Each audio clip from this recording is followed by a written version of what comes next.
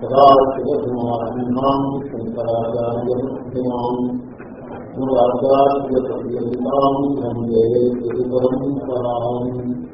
ఓం ఆప్యాయంతో మామియామి ప్రాణశ్రోత్రమతో పవనీయాని సర్వాణి సర్వం బ్రహ్మోపనిషదం మాం బ్రహ్మనిరాకుర్యాం బ్రహ్మనిరాకరోతు నిరాకరణం నేస్తు ఉపనిషత్తు తేనవి సంతు తేనవి సంతు. ఓం శాంతి శాంతి శాంతి. ప్రజాపతివాచ యదేతోక్షి పురుషోదృశ్యతే ఏత ఆత్మేతి హోవాచ ఏతదమృతమభయం ఏతద్బ్రహ్మేతి అథయోయం భగవః సుపరిక్షామితే విశ్రాయమాదస్తే కథమ ఏత ఇతి ఏత ఏవైషు సర్వేష్వంతేషు పరిక్షామిత ఇతి హోవాచ. एवं पृष्ठ प्रजापतिर्वाच ऐसा एव चक्षुषु द्रष्टा मयोक्त. ఇలా వింటున్నారు. ఇలాగ అనేక రకాలుగా ప్రతిబింబాలు కనిపిస్తున్నాయి. ప్రతిరూపములు అర్థంలో ఒక రకంగా ఉంది, ఖర్దంలో ఇంకో రకంగా ఉంది, నీటిలో ఇంకో రకంగా ఉంది. ఈ ప్రతిరూపంలో ఏది ఆత్మ? ప్రతిరూపము అంటే ప్రతిరూపానికి ఆలంబనమైన అలా తీసుకుంటే ఒకటే. అలా ఒక్కటిగా తీసుకోకుండా ఎందుకంటే అన్నాడు కనుక ప్రతిబింబమును ఆత్మని స్వీకరించిన పక్షంలో ఏ ప్రతిబింబము ఆత్మ ఇది అప్పటి ఇది ఆత్మ అని అడిగారు. అడిగితే ఆయన అన్నాడు ఏం కృష్ణ ప్రజాపతి వాక్య. దానికి సమాధానం ఇస్తున్నారు. సమాధానం కొన్ని వాక్యాలు. అన్నది ఒక వాక్యం. అనే అవ్యయానికి వా అని అర్థం. అవధానం ఇది ఏ నిశ్చయముగా ఇది ఏ అనే అర్థంలో ఏ మతాన్ని వాడతారు. ఆత్మ ఏదేది మర్యాదించాలి నేను చెప్పేది లేదో అదే అంటే ఇదేంటి అక్షని పురుషోదిస్తే నేను చెప్పాను. సో అక్షని అన్నదానికి శక్తి సేమ్ కాదు. కంట్రీలు సాక్షి చైతన్య రూపంగా ఉన్నటువంటి దృక్స్వరూపమైన ఆత్మ ఉన్నదో చైతన్యం ఉన్నదో దాన్నే నేను చెప్పాను. అదే ఆత్మ అని ఏసాకు సంగీతం. అయితే ఏసాకు అన్నప్పుడు ఇది ఏ ఆత్మ అని అన్నప్పుడు ఇది అంటే ఇది ఏది సర్వనామ కదండి. సర్వనామం దాని తత్వాన్ని నౌన్ ఏది అన్నట్లయితే ఆయన మనస్సులో ఆ చూపులకు చూపైన సాక్షి దృశ్య రూపంలో అది మనస్సులో పెట్టుకుని ఇదేదా అని అన్నాడు. నేను చెప్పాను కదా ఇదే ఏతం మనసు సర్వేషు అంతేషు మధ్యేషు పరిష్కారతే ఇది హోవాచ. గమనించాల్సింది ఏంటంటే ఏది తత్వము దాన్ని మనం విశ్లేషం. ఇప్పుడు బ్రహ్మచారి అర్థం మీద నిలబడుతున్నాడు. అర్థంలో చూస్తున్నాడు. నేను అన్నాను నువ్వు ఏం చూస్తున్నావో విసుకుంటున్నాను. ఇది ఏమి కనపడదు. వేదాంతంలో ఉంటాడు కదా మరి. అంటే ఏం కనపడుతుంది? అర్థం కనపడుతుంది. ఓకే ఫ్రేమ్ ఉంది. ఓకే అర్థం అంటే ఫ్రేమ్లో భాగమే. ఓకే ఇంకేం కనపడుతుంది? ప్రతిబింబం కనపడుతుంది. ప్రతిబింబం ఉంది కదా. ఓకే ఇంకా ఏమున్నాయి? ఈ మొత్తం ఎక్స్పీరియన్స్ లో ఇంకా ఏమున్నాయి అంటే కెమికల్ ఎందుకంటే నామరూపాల తలలో ఎక్కడ అయిపోయింది. మీకు ఇక్కడ నామరూపాలు లేని రూపం ఉన్నాయి, వాటిని బాధ్యత చేయాలనుకున్నదా ఇంకా ఉన్నాయి నాకు చెప్పి బాగా ఆలోచించి ప్రకాశం కలదు. చూసారా మనం విశ్లేషణ ప్రకాశాన్ని మీరు అక్కడ ఏముందంటే ఘటం ఉందంటారు కానీ ఆ ఘటాన్ని ప్రకాశింపజేసే ప్రకాశం కూడా ఉంది అనే దృష్టి ఉండదు. ఎందుకంటే ప్రకాశానికి నామరూపాలు లేదు, రూపం లేదు కదా. ఆకారం లేకపోతే మీరు విశ్లేషించారు, అన్నిటికీ ఆకారం ఉండాలి. దేవుడు అంటే దెయ్యంగా ఉద్యోగంగా అనుకుంటేనే దేవుడు, లేకపోతే దేవుడు లేదు. సో ప్రకాశం ఉన్నది, ప్రకాశం ఉన్నది, ఇంకేముంది ఆకాశం ఉన్నది. ఇంకా ఏముంది, ఇంకా ఉన్నాయి, ఇంకా అదర్ పారామీటర్. ఇది కాన్స్టిట్యూట్ దట్ ఎక్స్పీరియన్స్. టైం ఉన్నది, నేను చెప్పాను టైం ఉన్నది. టైం అనే పారామీటర్ ఉంటుంది. మీరు అర్థంలో ముఖం చూసుకుంటున్నారంటే ఇటెక్టెడ్ వాయి ఆ టైం అనే పారామీటర్ ఉంటుంది. లేకుండా ఎక్స్పీరియన్స్ ఉండదు, టైమ్లెస్ ఎక్స్పీరియన్స్ ఏమి ఉండదు. టైమ్లెస్ రియాలిటీ ఉంటుంది కానీ టైమ్లెస్ ఎక్స్పీరియన్స్ ఉండదు. కాబట్టి టైం రాగా వెళ్ళదు, దాంట్లో ఎక్స్పీరియన్స్ మాత్రం ఉన్నాయి. ఇంకొకటి ఉంది, ఇంకొకటి కూడా ఉంది. అదేదో తెలిసిన చూసి కలదు. చూసి లేదండి, చూపు లేకుండా ఇవన్నీ ఎలా తెలియబడతాయి? చూపు కలదు, అక్కడతో తగలదు. చూపు లేదంటే చూపు కూడా కలదు. అన్ని కలిస్తే ఆ ఎక్స్పీరియన్స్ నిర్మాణం. ఈ మొత్తం లిస్టులో చూపు వెనక చూపు ఏదైతే కలదో అది ఏ ఆత్మ. కాబట్టి ఘట జ్ఞానం ఎప్పుడైతే కలిగిందో, ఘట జ్ఞానాన్ని జాగ్రత్తగా మీరు ఘట జ్ఞానం అనే అనుభవాన్ని జాగ్రత్తగా విశ్లేషించినట్లయితే మీకు ఆత్మస్వరూపాన్ని చేరుకుంటారు. ఒకవేళ ఘటాన్ని తీసేసి పటం పెట్టారంటాం, పటం అంటే వస్త్రం పట జ్ఞానం కలిగినప్పుడు కూడా ఘట జ్ఞానాన్ని విశ్లేషిస్తే మీకు ఏ మూలాన్ని చేరుకుంటారో పట జ్ఞానాన్ని విశ్లేషించిన అదే మూలాన్ని చేరుకుంటారు. పుస్తక జ్ఞానాన్ని విశ్లేషించిన అదే మూలాన్ని చేరుకుంటారు. మీరు విశ్లేషించడం చేతనవారు కానీ అదే మూలాన్ని చేరుకుంటారు. ఆభరణాన్ని దేన్ని పట్టుకున్నా మీరు బంగారాలే పట్టుకున్నట్టు లెక్క. కాబట్టి అది మనస్సులో పెట్టుకుని ఏదైనా మనస్సు ప్రతిభ ఈ సత్యాలంతనే మనస్సులో పెట్టుకుని ఆయన ఏమంటున్నాడంటే ఈ ప్రతిబింబంలో ఆయా సర్ఫేసెస్ ఎన్నో దిశలు కలవాలి, 2-3 దిశలు. వీటన్నింటిలో కనపడే ఏ ప్రతిరూపము ఆత్మ అని అడిగారు కదా, వాటన్నిటి ఎందు ప్రతి సందర్భంలోనూ అంటే నువ్వు అర్థంలో ముఖం చూసినా, శబ్దంలో ముఖం చూసినా, జలాశయంలో ముఖం చూసినా, ఎప్పుడు ముఖాన్ని నీకు ప్రతిరూపాన్ని చూసినా ఆ ప్రతిరూపాన్ని కలిగింపజేసే చూపు వినస్తాలో ఉండే సాక్షి చైతన్యం ఏదున్నదో అదే ఆత్మ. ఈ వనర్థం can really point out the same reality అని చెప్తున్నారు. కాబట్టి దీంట్లో ఒక రిఫ్లెక్టివ్ సబ్జెక్ట్ ని పక్కన పెట్టి ఇంకొక దాన్ని పట్టుకోవాల్సిన అవసరం ఏం లేదు. అర్థాన్ని ఆత్మస్వరూపాన్ని తెలుసుకోవడానికి ఘట జ్ఞానంతో మొదలుపెట్టిన ఆత్మస్వరూపమే, పదజ్ఞానమైన ఆత్మస్వరూపమే, పుస్తక జ్ఞానమైన ఆత్మస్వరూపాన్ని తెలియదు. అది మనస్సు పెట్టుకున్నానంటారు. వేసు సర్వేసు అంతేసు, అంతశబ్దానికి మధ్యము అని అర్థం. Interesting word. ఎండ్ అని ఒక అర్థం ఉన్నది, మిడిల్ అని ఇంకొక అర్థం ఉంది. ఇక్కడ మిడిల్ అంటే అభిప్రాయము medium. Medium so very interesting word. ఇప్పుడు మీరు అర్థంలో ముఖం చూసుకున్నారంటే అర్థంలో మీడియం అని ఎందుకంటే ఈ క్యాప్చర్ ఈ మిడిల్ కైండ్ ఆఫ్ మిడిల్, దాని మధ్యలో మన బొమ్మలు అనుకుంటుంది అర్థం మధ్యలో. దేనికో ఇది మీడియం. మీడియం మీడియం అని ఒకటి ఉంది, మ్యాథమెటిక్స్ లో వస్తుంది మీడియం అని.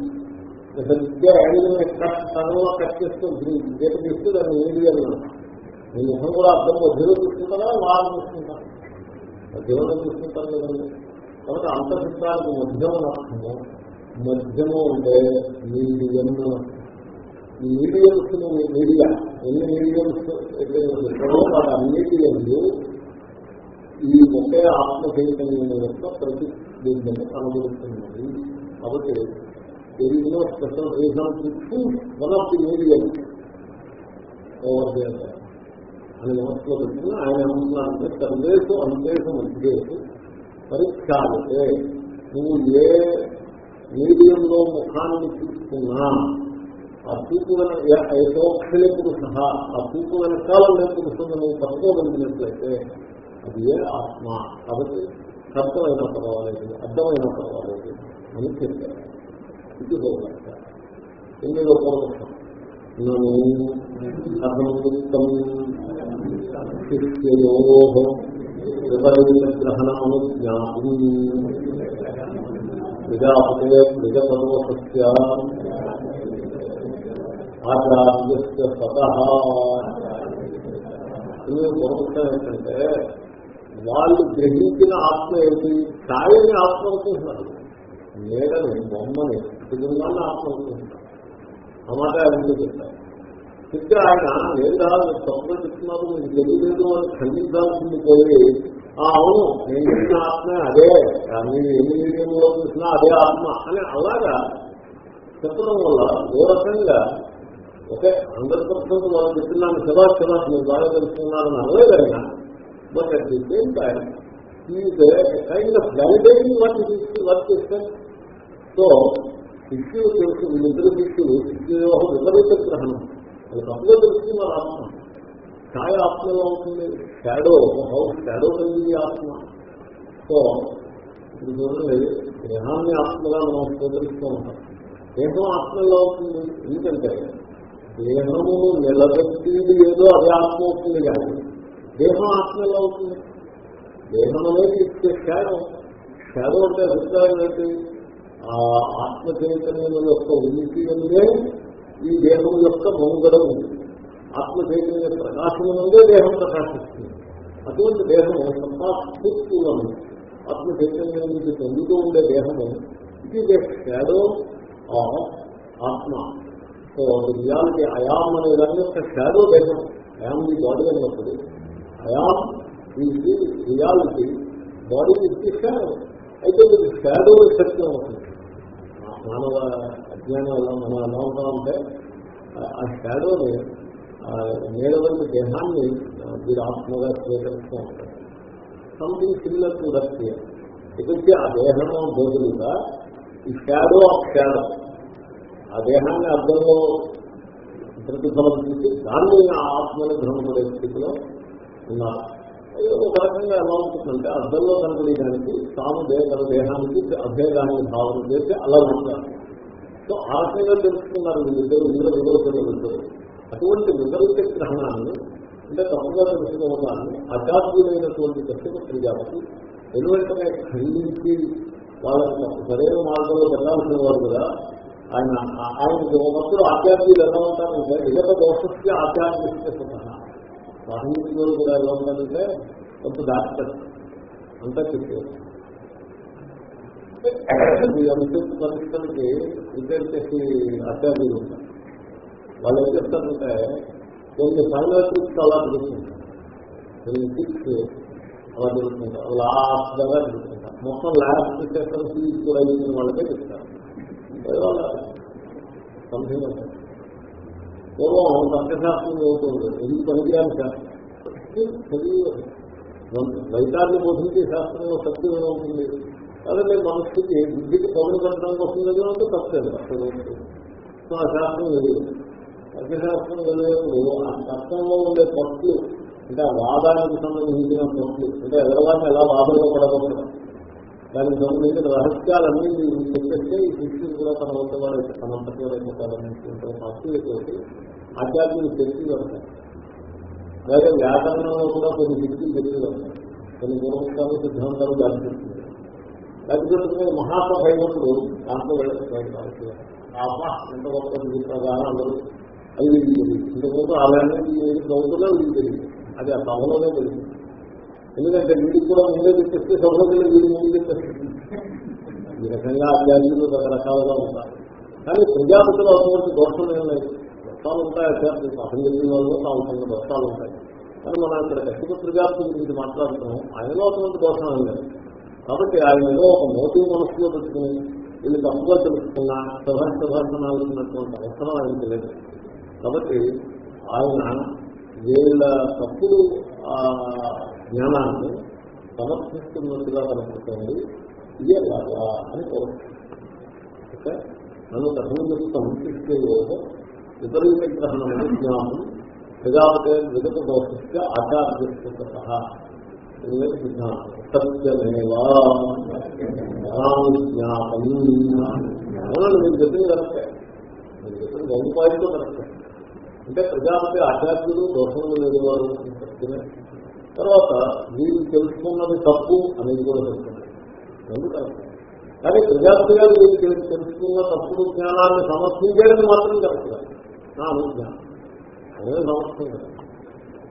జనరల్గా వేదాంతంలో కరెక్ట్ అంటే ఫాలో కాదు. వస్తారు విద్యార్థులు కోసం సిన్సియర్గా ఉన్నంత వరకు తర్వాత విద్యార్థికి సిన్సియర్గా లేకపోతే వారికి పర్సనల్గా జరిగినది వర్క్ వస్తాను. సిచ్యువేషన్ ఇది వెరీ అన్ఫార్చునేట్.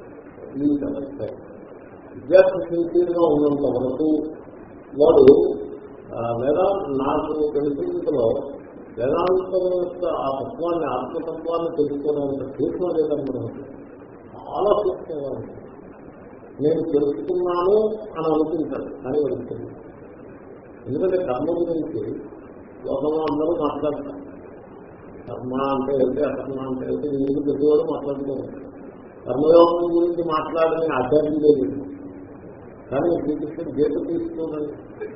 సో కర్మణోస్థిత బోద్ధవ్యం బోద్ధవ్యం కర్మ, అకర్మణస్థిత బోద్ధవ్యం కవయోప్యత్ర మోహిత అని అంటారు.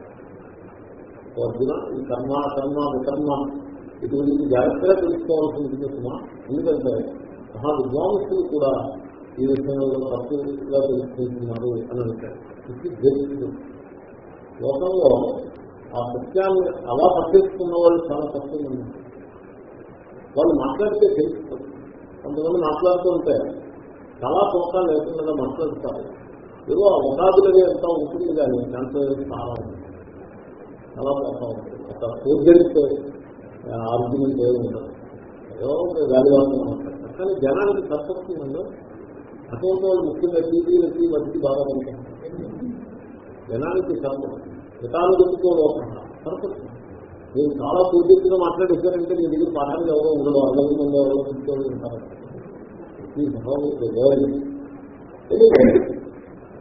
కానీ చాలా సూక్ష్మంగా ఉంది.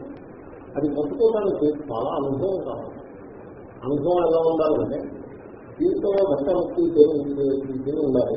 జీవితాన్ని వారు జీవించాలి. తర్వాత అలాగే మళ్ళీ పెద్ద వయసు ఇస్తే నాకు తెలియదు అని నేను అంటలేదు. కానీ నిండైన వైరాగ్యం ఉండాలి, నిండా వైరాగ్యం ఉండాలి. తర్వాత ఆ వివేకాన్ని బాగా రాపడేసేటువంటి అధ్యాత్మిక వద్ద ఒక శిక్షణ పొందిన వాడు వివేకం ప్రధానంగా ఉంటుంది. శాస్త్రం తేడాన్ని స్పష్టంగా తెలుస్తుంది, నిర్మిస్తున్నారు. సో ఏది ఈక్వల్ది అది లెస్ దాన్ది, అది గ్రేటర్ దాన్ది, ఏదో ఒకటే నేను చెప్పాల్సి ఉంటుంది. అన్ని కలగాలని చూసి అక్కడ పెట్టడానికి వీల్లేదు. కాబట్టి అలా ప్రిసైజ్ ఆ ప్రెసిషన్ ఉన్నది మ్యాథమెటిక్స్ ఎంత ప్రాణమో అలాంటి ప్రెసిషన్ దానికి వివేకము ఉంటుంది. దాన్ని వేదాంతంలో చాలా ముఖ్యం. కాబట్టి వివేకానికి ఎక్కువ ప్రాధాన్యాన్ని ఇచ్చేది ఆధ్యాత్మిక యొక్క బోధ, సత్సంగం, తపస్సు, వైరాగ్యం ఇవన్నీ కలగాపురం చేసి అన్ని కలబోసి వాడు బాగా పండిన పరిపక్వమైన అంతఃకరణ స్థితిలో వాడైతే వారికి తెలిస్తే ఆ తత్వం యొక్క రహస్యం మరి తెలుస్తూ ఉంటాం. ఎప్పుడైతే సత్యాన్ని తెలుసుకున్న వాడు ఉంటాడో వాడు లోకంలో అజ్ఞానాన్ని తీసుకున్నప్పుడు తేలిగ్గా పసిగెడుతూ ఉంటాడు.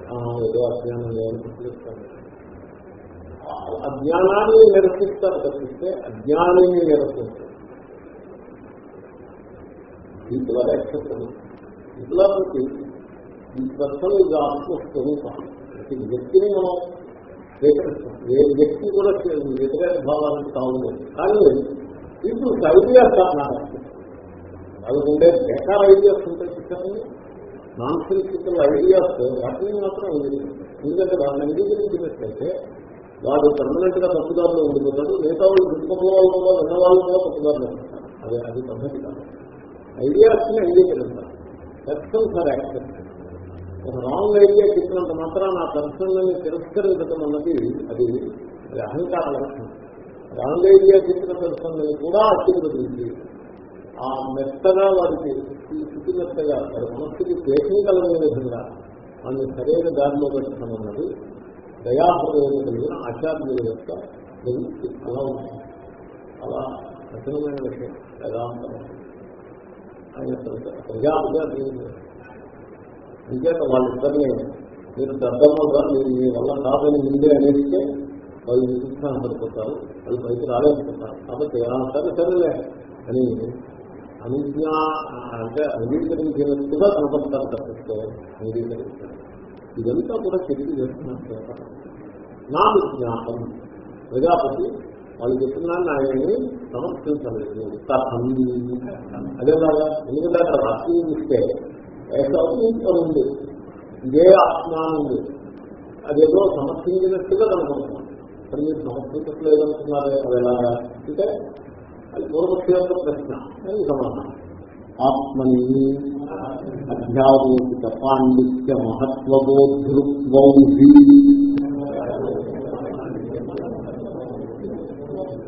ఇంద్రయోజనం తథైవ ప్రసిద్ధం లోకే.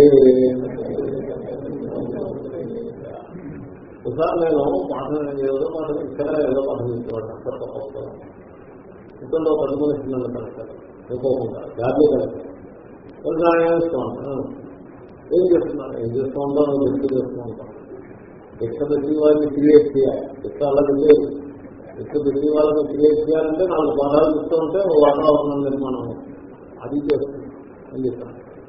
ఏం పాఠం చేస్తున్నాను ఏం లేదండి కఠోపనిషత్తు చేస్తున్నాను. కఠోపనిషత్తా నేను మీరు తెలుగులో స్వామికి ఏం చేద్దాం 17 సంవత్సరాల క్రితం వెళ్ళాను నేను కఠోపనిషత్తు.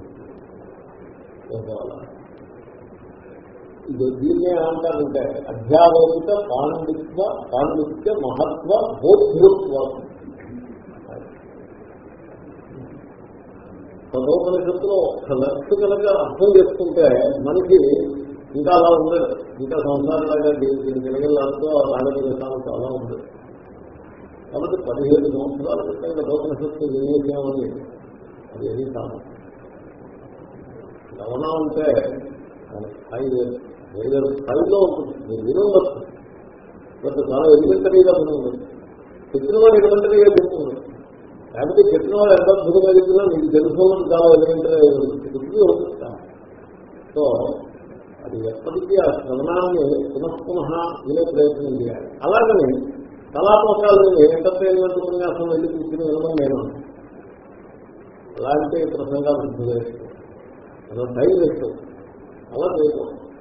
సారములను సారాన్ని ప్రతిష్ఠించుకుని అది విజ్ఞానం యొక్క లక్షణం. సారాన్ని తెలుసుకోవాలంటే అది ఏం వేదాంతం అది కాబట్టి సారాన్ని పారగ్రాహంగా ఉండాలి. సారాన్ని తెలుసుకుంటూ అది మళ్ళీ ప్రతిష్ఠితులతో పోతాం.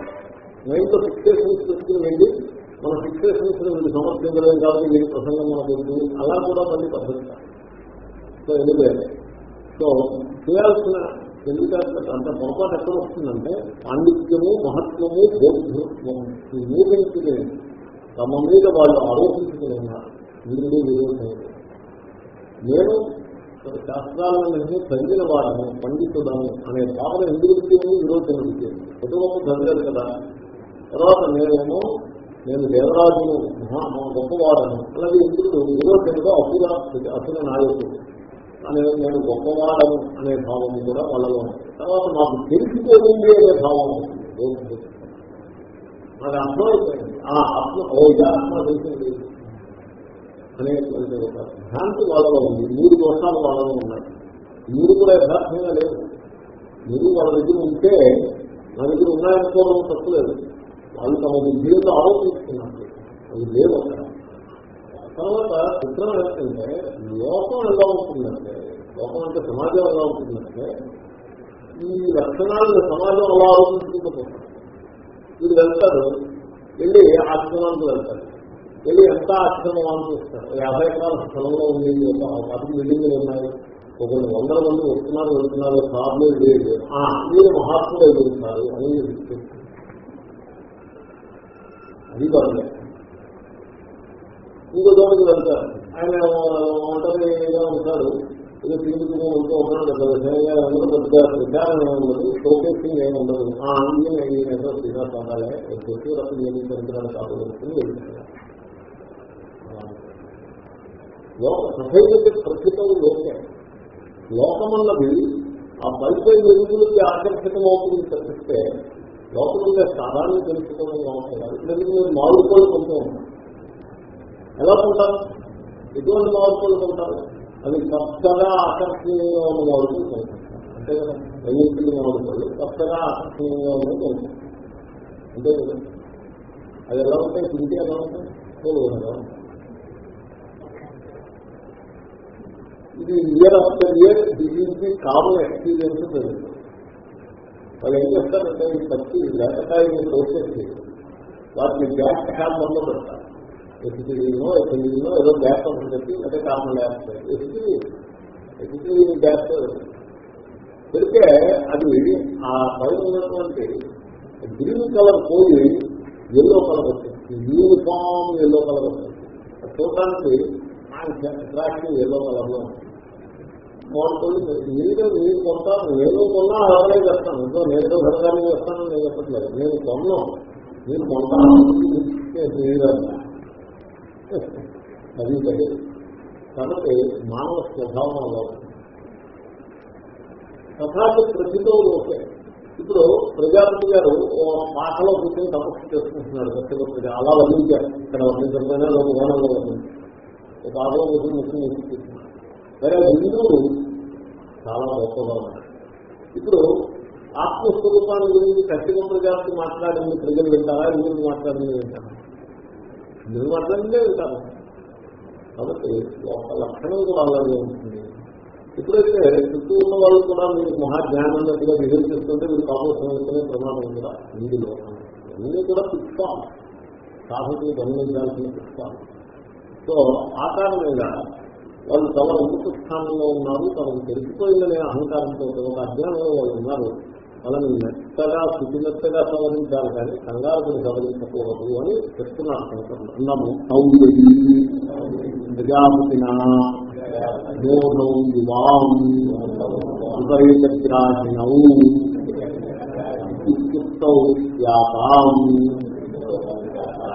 మీరు ఇమాజిన్ చేయండి. ప్రజాపతి అసలు న్యాయంగా వాళ్ళకి ఏమనాల్సి ఉంటుందంటే వివాహ మోహం, మీరు ముఖ్యప్రభు, నేను చెప్పింది ఒకటి, మీరు తెలుసుకున్నది ఒకటి, మీరు విపరీత గ్రాహ్యం, మీకు ఏదో తెలియలేదు, మీరు మూర్ఖులు, మూఢులు, ఢిల్లీదే అని అర్థం. మోహం అంటే మూఢ శబ్దానికి రెండు అర్థాలు. ఢిల్లీదే వ్యామోహము పొంది ఉన్నవారు అని ఒక అర్థం. ఇంకొక అర్థం ఏంటంటే స్టక్ అని అర్థం. మూఢో గర్భ అంటే ప్రథమం అవటం లేదు, ప్రథమానికి టైం అయిపోయింది, అయినా ప్రథమం అవటం లేదు అంటే ఆ పిండము స్టక్. ఆ సందర్భంలో మూఢ శబ్దాన్ని వాడతారు. అది చాలా ఇంపార్టెంట్ వర్డ్. ఎందుకంటే వేదాంతంలో పరిస్థితి ఎలా ఉంటుందంటే people get stuck at different level. General గా ముందు కొద్దిగా వేదాంతానికి వస్తారు, వేదాంతం వస్తారు. వేదాంతం ఆత్మ, ఇంద్రియాలు, దేహము, మనస్సు ఇలాగేదో కొంత టెర్మినాలజీ అంతా కూడా పికప్ చేస్తారు. పికప్ చేసి ఒక ప్లాటో లెవెల్ తీసుకుంటుంది. ఇలా గ్రో అవుతుంది నాలెడ్జ్ అని కానీ రీచ్ చేసే ప్లాటో కానీ స్టాప్ చేయాలి. ఇంకా ఫర్దర్ గ్రోత్ ఉంది. జస్ట్ స్టాప్ చేయాలి, నో ఫర్దర్ గ్రోత్. అప్పుడు ఒక కిక్ స్టార్ట్ అనేది ఒక మెకానిజం ఉంది. కిక్ స్టార్ట్ అంటే ఆ టైంలో వాడు అదృష్టవంతుడైతే, వాడు భాగ్యవంతుడైతే, వారికి ఆ కిక్ స్టార్ట్ ఇచ్చేటువంటి మహాత్ముల యొక్క సంఘం ఏర్పడితే వీరి పుణ్యం బాగుంది, వీరికి శ్రద్ధ ఉంది, ఇన్ని పరిస్థితులు కుదిరితే ఒక కిక్ స్టార్ట్ దొరుకుతుంది వారికి లైఫ్ లో. దొరికితే మళ్ళీ problems like that at least 2 or 3 kick starts ఉంటే కానీ వీరికి ఆత్మస్వరూపం తెలియదు. అంతేకానే మీకు లోకంలో డిఫరెంట్ లెవెల్స్ సెటప్ అయిపోయినటువంటి ఆత్మజ్ఞానులు, సెటప్ అయిపోయిన వాళ్ళు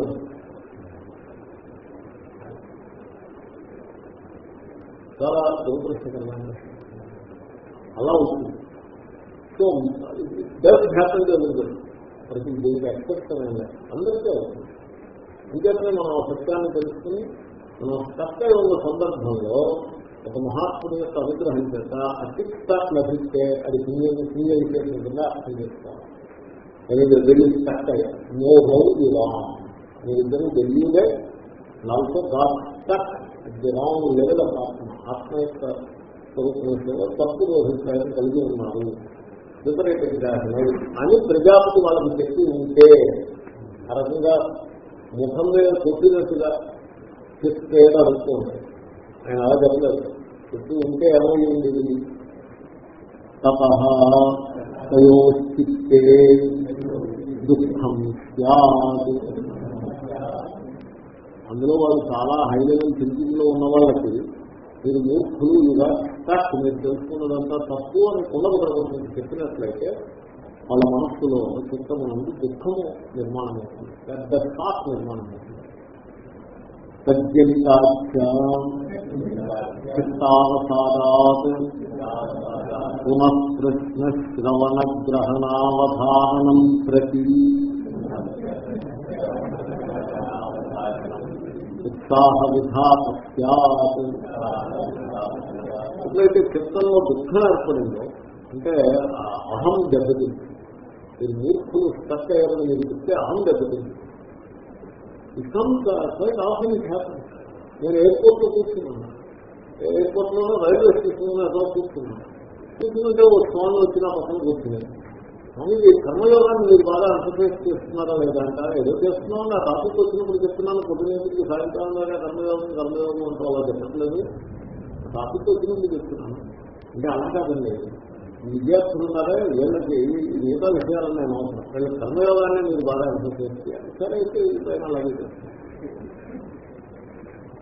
అని అప్పుడు అందరితో ఆయన ఆత్మగా కర్మయోగం అంటే ఏదో చెప్పాడు ఆయన. ఇంటికి చెప్పచ్చు తప్పేం లేదు, కర్మయోగం అంటే ఈ విధంగా ఉంటుందని చెప్పచ్చు తప్పేం లేదు. కానీ అన్ఫార్చునేట్గా ఆయన చెప్పింది కర్మయోగం కాదు, ఇది నాట్ కర్మయోగం. ఒక ఆదులకి పట్టుకుంటారండి జనం. ఇప్పుడు మా కర్మయోగా తెలిసిందంటారు, ఏ తెలియదు ఎందుకు నాకు తెలిసిందని భ్రాంతిని కానీ బయటపడితే కానీ అతను కర్మయోగాన్ని చెప్పడం కష్టం. ఈ has no it all wrong. అప్పుడు నేనేమంటాను, సరే సపోజ్ పెద్ద అయినా మీరు చెప్పింది కర్మయోగాలని యోగయోగాలని ఎందుకు అలాగా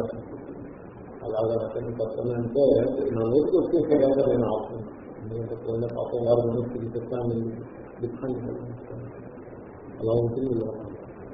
చాలా సందర్భంగా ఉంటాం, అది వేదాంతంలో చేసేది. ఎనివే, సో ఎప్పుడైతే చిత్తంలో అహం దెబ్బతినేటువంటి పరిస్థితి నిర్మాణం అవుతుందో తద్జనిత అత్య చిత్తావసాలు పెద్ద సైకాలజీ. శంకరులు ఈ సైకాలజీ ఈ సెక్షన్ లాంటి సెక్షన్ వెరీ యూనిక్ సెక్షన్. ఇలాగంటే ఇంత మళ్ళీ ఎక్కడా కనపడుతుంది. ఎందుకంటే శంకరులు అన్ని అంశాలని సృష్టించారు, అక్కడక్కడ ఉంటారు. చాలా విలక్షణమైన సెక్షన్. సో ఎప్పుడైతే మీరు వాటిని తెలియదు, వాడికి ఇప్పుడు మీకు తెలియదని చెప్పారనుకోండి, చెప్తే వాడి మనసులో ఎక్కువ అహం దగ్గర చిత్త అవసారం అంటుంది. అవసారం అంటే శిథిలమైన అంటే వాడి మనస్సు యొక్క బుద్ధి యొక్క ఆ ఫ్యాకల్టీస్ ఏమైతే ఉంటాయో సామర్థ్యం ఏదైతే అది శిథిలమైపోతుంది. ఎందుకంటే ప్రజాపతి లాంటి వాడు వచ్చి అది గట్టిగా తిప్పిపోయేటంటే నేను ఎప్పుడో మీకు తెలియదు దూరం చెప్పేసాడు అనుకోండి, ఆ మాటకి అది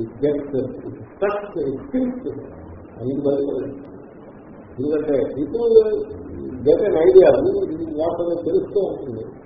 కాబట్టి వాడి మనస్సులో సామర్థ్యం అంతా కూడా సిద్ధమవుతుంది, ఏపాటి సామర్థ్యంగా సిద్ధమవుతుంది. అది శిథిలం అయిపోతే ఏమవుతుందో తెలిసిన పునః వాడు వచ్చి వారంతటి వారే విమర్శ చేసుకునే మనం తెలిసిపోయిందని అన్నాము, కానీ నిజంగా మనం అనుకుంది యథార్థమేనా అని ప్రశ్నించుకోవడం, ఇది గురువు దగ్గరికి ఇచ్చి ప్రశ్న వేయడం, మరి కొంత శ్రవణం చేద్దామనే ప్రయత్నం చేయడం, చేసిన శ్రవణాన్ని మళ్ళీ మననం చేసుకుందామని చేయడం, తర్వాత దాన్ని నిధిధ్యాసనం చేద్దాము, ధ్యానంలో దాన్ని అనుభవం చేసుకుందామనే ప్రయత్నం, వీటన్నిటికీ కూడా పెద్ద ఉత్సాహం కావాలి. ఎప్పుడైతే నువ్వు మూర్ఖుడు మీకేమి తెలియలేదని మీరు అనేసినట్లయితే ఆ ఉత్సాహం ఇంకా మనస్సులో వేయి ఉంటుంది. ఉత్సాహ విధాపస్య, ఉత్సాహము ఆ ఎంతూజియాజం చల్లాచెదరైపోతుంది, బాధవుతుంది. తద్వారా మనము విద్యార్థికి అపకారం చేసే వాళ్ళని అవుతాము. అందుకోసమే ప్రజాపతి వాళ్ళని వ్యక్తిగతంగా వాళ్ళకి బోధించే ప్రయత్నం చేస్తారు తప్పిస్తే ఖండించడం మాత్రం చేయడు అని అంటున్నారు. అత రక్షణీయౌ శిష్యౌ ఇది మన్యతే ప్రజాపతి. ఇప్పుడు శిష్యుల్ని రక్షించుకోవాలి, జిజ్ఞాసుల్ని రక్షించాలి, కాపాడుకోవాలి. జిజ్ఞాసు వచ్చారనుకోండి, పాఠం చదువుతారని వచ్చారనుకోండి, ఏం చదువుతావు పాఠం, చాంద్రోగ్య ఉపనిషత్తు పాఠం ఏం చదువుతావు, ఆయన ఏం చదివే ముందు నేను తక్కువగా చదివాను, 4 పరీక్షలు రావాలి అన్నట్టుగా చెప్పుకోవాలి. మేము చదవగలుగుతామా, చాంద్రోగ్యం మాకు తెలుస్తుందంటే ఏం చదవాలని తెలుస్తుంది రండి, ఇది లైఫ్ ఉంది. మీరు తక్కువగా ఒక పాఠం చదివినా లైఫే, వివేక గుణాలను చదివినా లైఫే, చాంద్రోగ్య ఉపనిషత్తు చదివినా లైఫే, బ్రహ్మమూర్తిని చదివినా లైఫే. అది పాండిత్యానికి సంబంధించి పాండిత్యంలాగా ప్రతిపాదన చేయవచ్చు, కానీ లైఫ్కి సంబంధించిన శాస్త్రం, అనాత్మ శాస్త్రాలు కాదు, ఇది ఆత్మశాస్త్రం. కాబట్టి ఏ క్లాసులోనైనా మీరు ఎంటర్ కావచ్చు, ఒకవేళ క్లాసు మధ్యలో కూడా మీరు ఎంటర్ కావచ్చు. వెళ్తాం, వచ్చిన వాళ్ళని రక్షించాలి, కాపాడాలి. కాపాడాలంటే ఉత్సాహం ఇస్తే ఉంటాడు. లేకపోతే మీరు ఒక దక్షిణ గట్టిగా ఇవ్వాల్సి ఉంటుందని ముందే మీరు చెప్పేసారనుకోండి, లేకపోతే మీరు ప్రతిరోజు వారానికి రోజు మీరు తప్పనిసరిగా భిక్ష ఏర్పాటు చేసి పక్షంలోనే మీరు రెండని చెప్తే నా భార్యను అడిగొస్తానని చెప్పేసి ఇంటి మళ్ళీ రాదు. కాబట్టి శిశువుని జాగ్రత్తగా కాపాడుకోవాలి. వ్యక్తిగతంగా మనం కాపాడాలి తప్పితే, రక్షించాలి తప్పిస్తే వాళ్ళని చాలా జాగ్రత్త చేసేయకూడదు. కాబట్టి కశ్యప ప్రజాపతి కూడా అదే ప్రిన్సిపల్ ఫాలో అవుతూ పాపం వీళ్ళు రాకరాకు వచ్చారు, ఏదో ప్రాణాగండిగా విని ఆత్మంతో పరిగెత్తుకు వచ్చారు, ఏదైనా కాపాడుకోవాలని అభిప్రాయంతో ఆయన వాళ్ళని వ్యాలిడేట్ చేసినట్టుగా కనపడుతున్నాడే కానీ ఏమీ వ్యాలిడేట్ చేయలేదు. గురుతాం తావత్ తత్ ఉదశరావదృష్టాంతేన అపనేష్యామీతి చ. ఆయన ఏమనుకుంటున్నారంటే ఆయన మనసులో ఉన్న సెంటర్లు చెప్తున్నారు.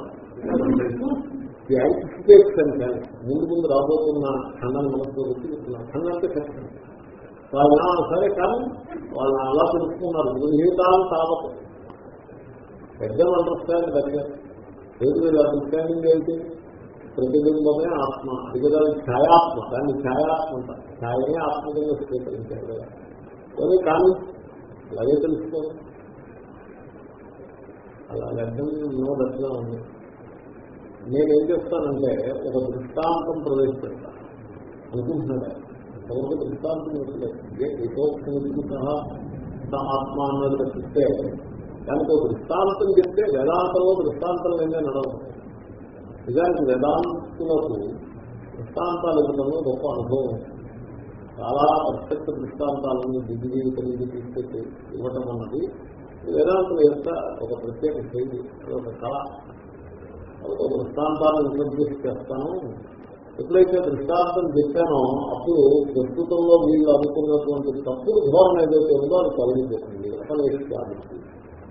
అప్పుడు వాళ్ళ తప్పు వాళ్ళే తెలుసుకుని ఇట్లా చేస్తే వాళ్ళకి ఉత్సాహం పెరుగుతుంది తప్పిస్తే మనస్సుకి స్వేచ్ఛలు ఏర్పడుతుంది అని ఆయన మనస్సులో అనుకుంటున్నారు. ఆ దృష్టాంతం ఏంటంటే ఉదశరావ దృష్టాంతం. ఉదా అంటే ఉదకం, నీరు. ఉదా అన్నా ఉదక అన్నా ఉంటాయి తప్పుడు. శరావము అంటే మూకులు. ఇప్పుడు కుండ మీద మూట పెట్టారు చూడండి, దాన్ని శరావము అంటారు. మట్టితో చేసినటువంటి మూకులు. సో ఆ మూకులు ఇలా పెట్టి దాంట్లో నీళ్లు పోస్తారు. మూకులు ఎందుకంటే ముఖం చూసుకోవడానికి బాగుంటుందండి. ఇప్పుడు దీంట్లో నీళ్లు పోసి ముఖం చూసుకోవడానికి లోపలికి ఉంది ఒక కలవడం. మూకుల్లో నీళ్లు పోసి ముఖం చూసుకుంటే మొత్తం మూకులంతా కూడా దాని వెంటుతో నీళ్లు ఉంటుంది కనుక మూకుల్లో ముఖం చూస్తున్నారు. అదొక ఎక్స్పెరిమెంట్ చెప్పబోతున్నట్టే. సరేలేదు మొహం వీళ్ళు తెలియలేదు, ఒక దృష్టాంతం చెప్పి వీళ్ళు బాగా తెలుసుకునేట్లా చేస్తాను నేను అని ఆయన అప్పుడే ప్లాన్ చేసుకుంటున్నాడు. టీచర్ కదా, ఆచార్యుడు కదా. కానీ పైకి మాత్రం సరేలేదా కానీ అని అంటున్నాడు. కానీ వాళ్ళు చెప్పిన దాన్ని సమర్థించేది మాత్రం సరికాదు. నయుక్తం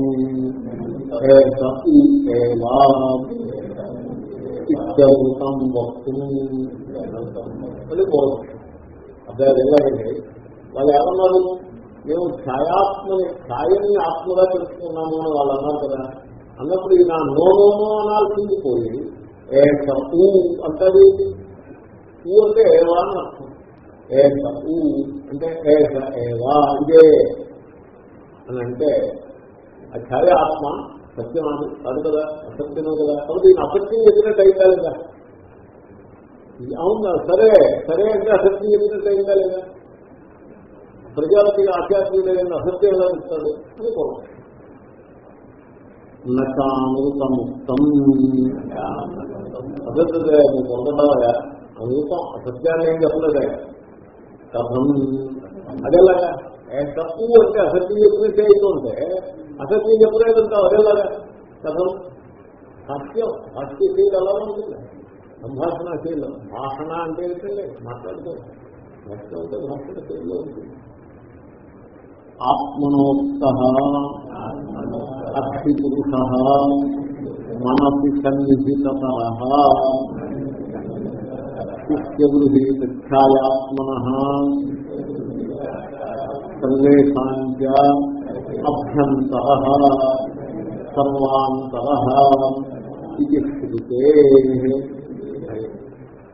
ఆయన ఏష అని ఉన్నాడండి. ఏష అంటే ఏష పురుష, ఏష పురుష ఈ పురుషుడు అని అన్నాడు. ఏష అంటే ఏష పురుష, ఈ పురుషుడు ఆత్మ అంటే ఆయన అభిప్రాయం ఏదో తెలిసిన ఆత్మనాస్త అక్షి పురుష, అక్షయ పురుష, అక్షయంలో పురుషుడు. పురుషుడు అంటే పూర్ణ చైతన్యం వస్తుంది. పురుష శబ్దానికి అర్థమైతే పురుషేతే పురుష. ఈ పురమునందు ప్రకటమవుతూ ఈ పురము ఈ నగరము ఈ పురమును నిలబెట్టేది పురుష. పురుష చెప్తాను. ఇంకో అర్థమైనది పూర్ణ శ్వాస పురుష. దేహము లిమిటెడ్, పరిచ్ఛిన్నం. దేహానికి వాల్యూమ్ ఉంది. The volume of the body is not the volume of ఆత్మ. The age of the body is not the age of ఆత్మ. Body is limited, regulation. కానీ లిమిటేషన్స్ ఆఫ్ ది బాడీ ఆత్మకు అన్వయించదు. ఆత్మ లిమిటెడ్ లో ప్రకటమవుతున్న unlimited reality. ఇది infinite reflecting in finite. అదే ఆత్మ. అంతేకాదు దానికి పురుష అంటే పూర్ణస్మాత్ పురుష. దేహంలో ప్రకటమవుతున్నా పూర్ణమనేది పురుష. కాబట్టి ఆయన అక్షి పురుష అంటే అక్షియందు సూక్ష్మరూపంగా సూక్ష్మగా ప్రకటమవుతూ పూర్ణంగా ఉండేటువంటి చైతన్యాన్ని మనస్సులో పెట్టుకున్న ఏష అక్షిల పురుష. ఇప్పుడు ఏష అన్నప్పుడు కూడా ఆయన తాను చెప్పిన అక్షి పురుషుడి గురించే అంటున్నారు ఏష. అదే ఆయన మనస్సులో బాగా సన్నిహితంగా ఉన్నది. నేను వీళ్ళకి ఆ అక్షిలో ఉండేటువంటి పూర్ణ చైతన్య ఆత్మ గురించి చెప్పారు కదా, అది కదా ఇది కదా ఆత్మ ఇది అని ఆ ఏక శబ్దానికి అర్థం అదే అదే ఆయన ఇది అంటున్నారు. మనస్సులో ఉన్నటువంటి యథార్థమైన ఆత్మనే ఇది అని ఆయన నిర్దేశిస్తున్నారు. అయితే చిత్రం ఏంటంటే దీంట్లో రహస్యం ఏంటంటే ఇప్పుడు ఆత్మదేహము కాదు, కానీ ఆత్మ లేనిదే దేహం ఉండదు. సూర్యుడు కర్త కాదు, క్రియకి సూర్యుడు కర్త కాదు, కానీ సూర్యుడు లేనిదే క్రియ ఉండదు.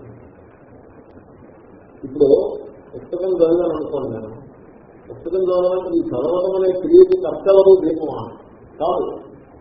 క్రియ దీపము కర్త కాదు, కానీ దీపం లేనిదే క్రియ చదవడం అనే క్రియ ఉంటుంది.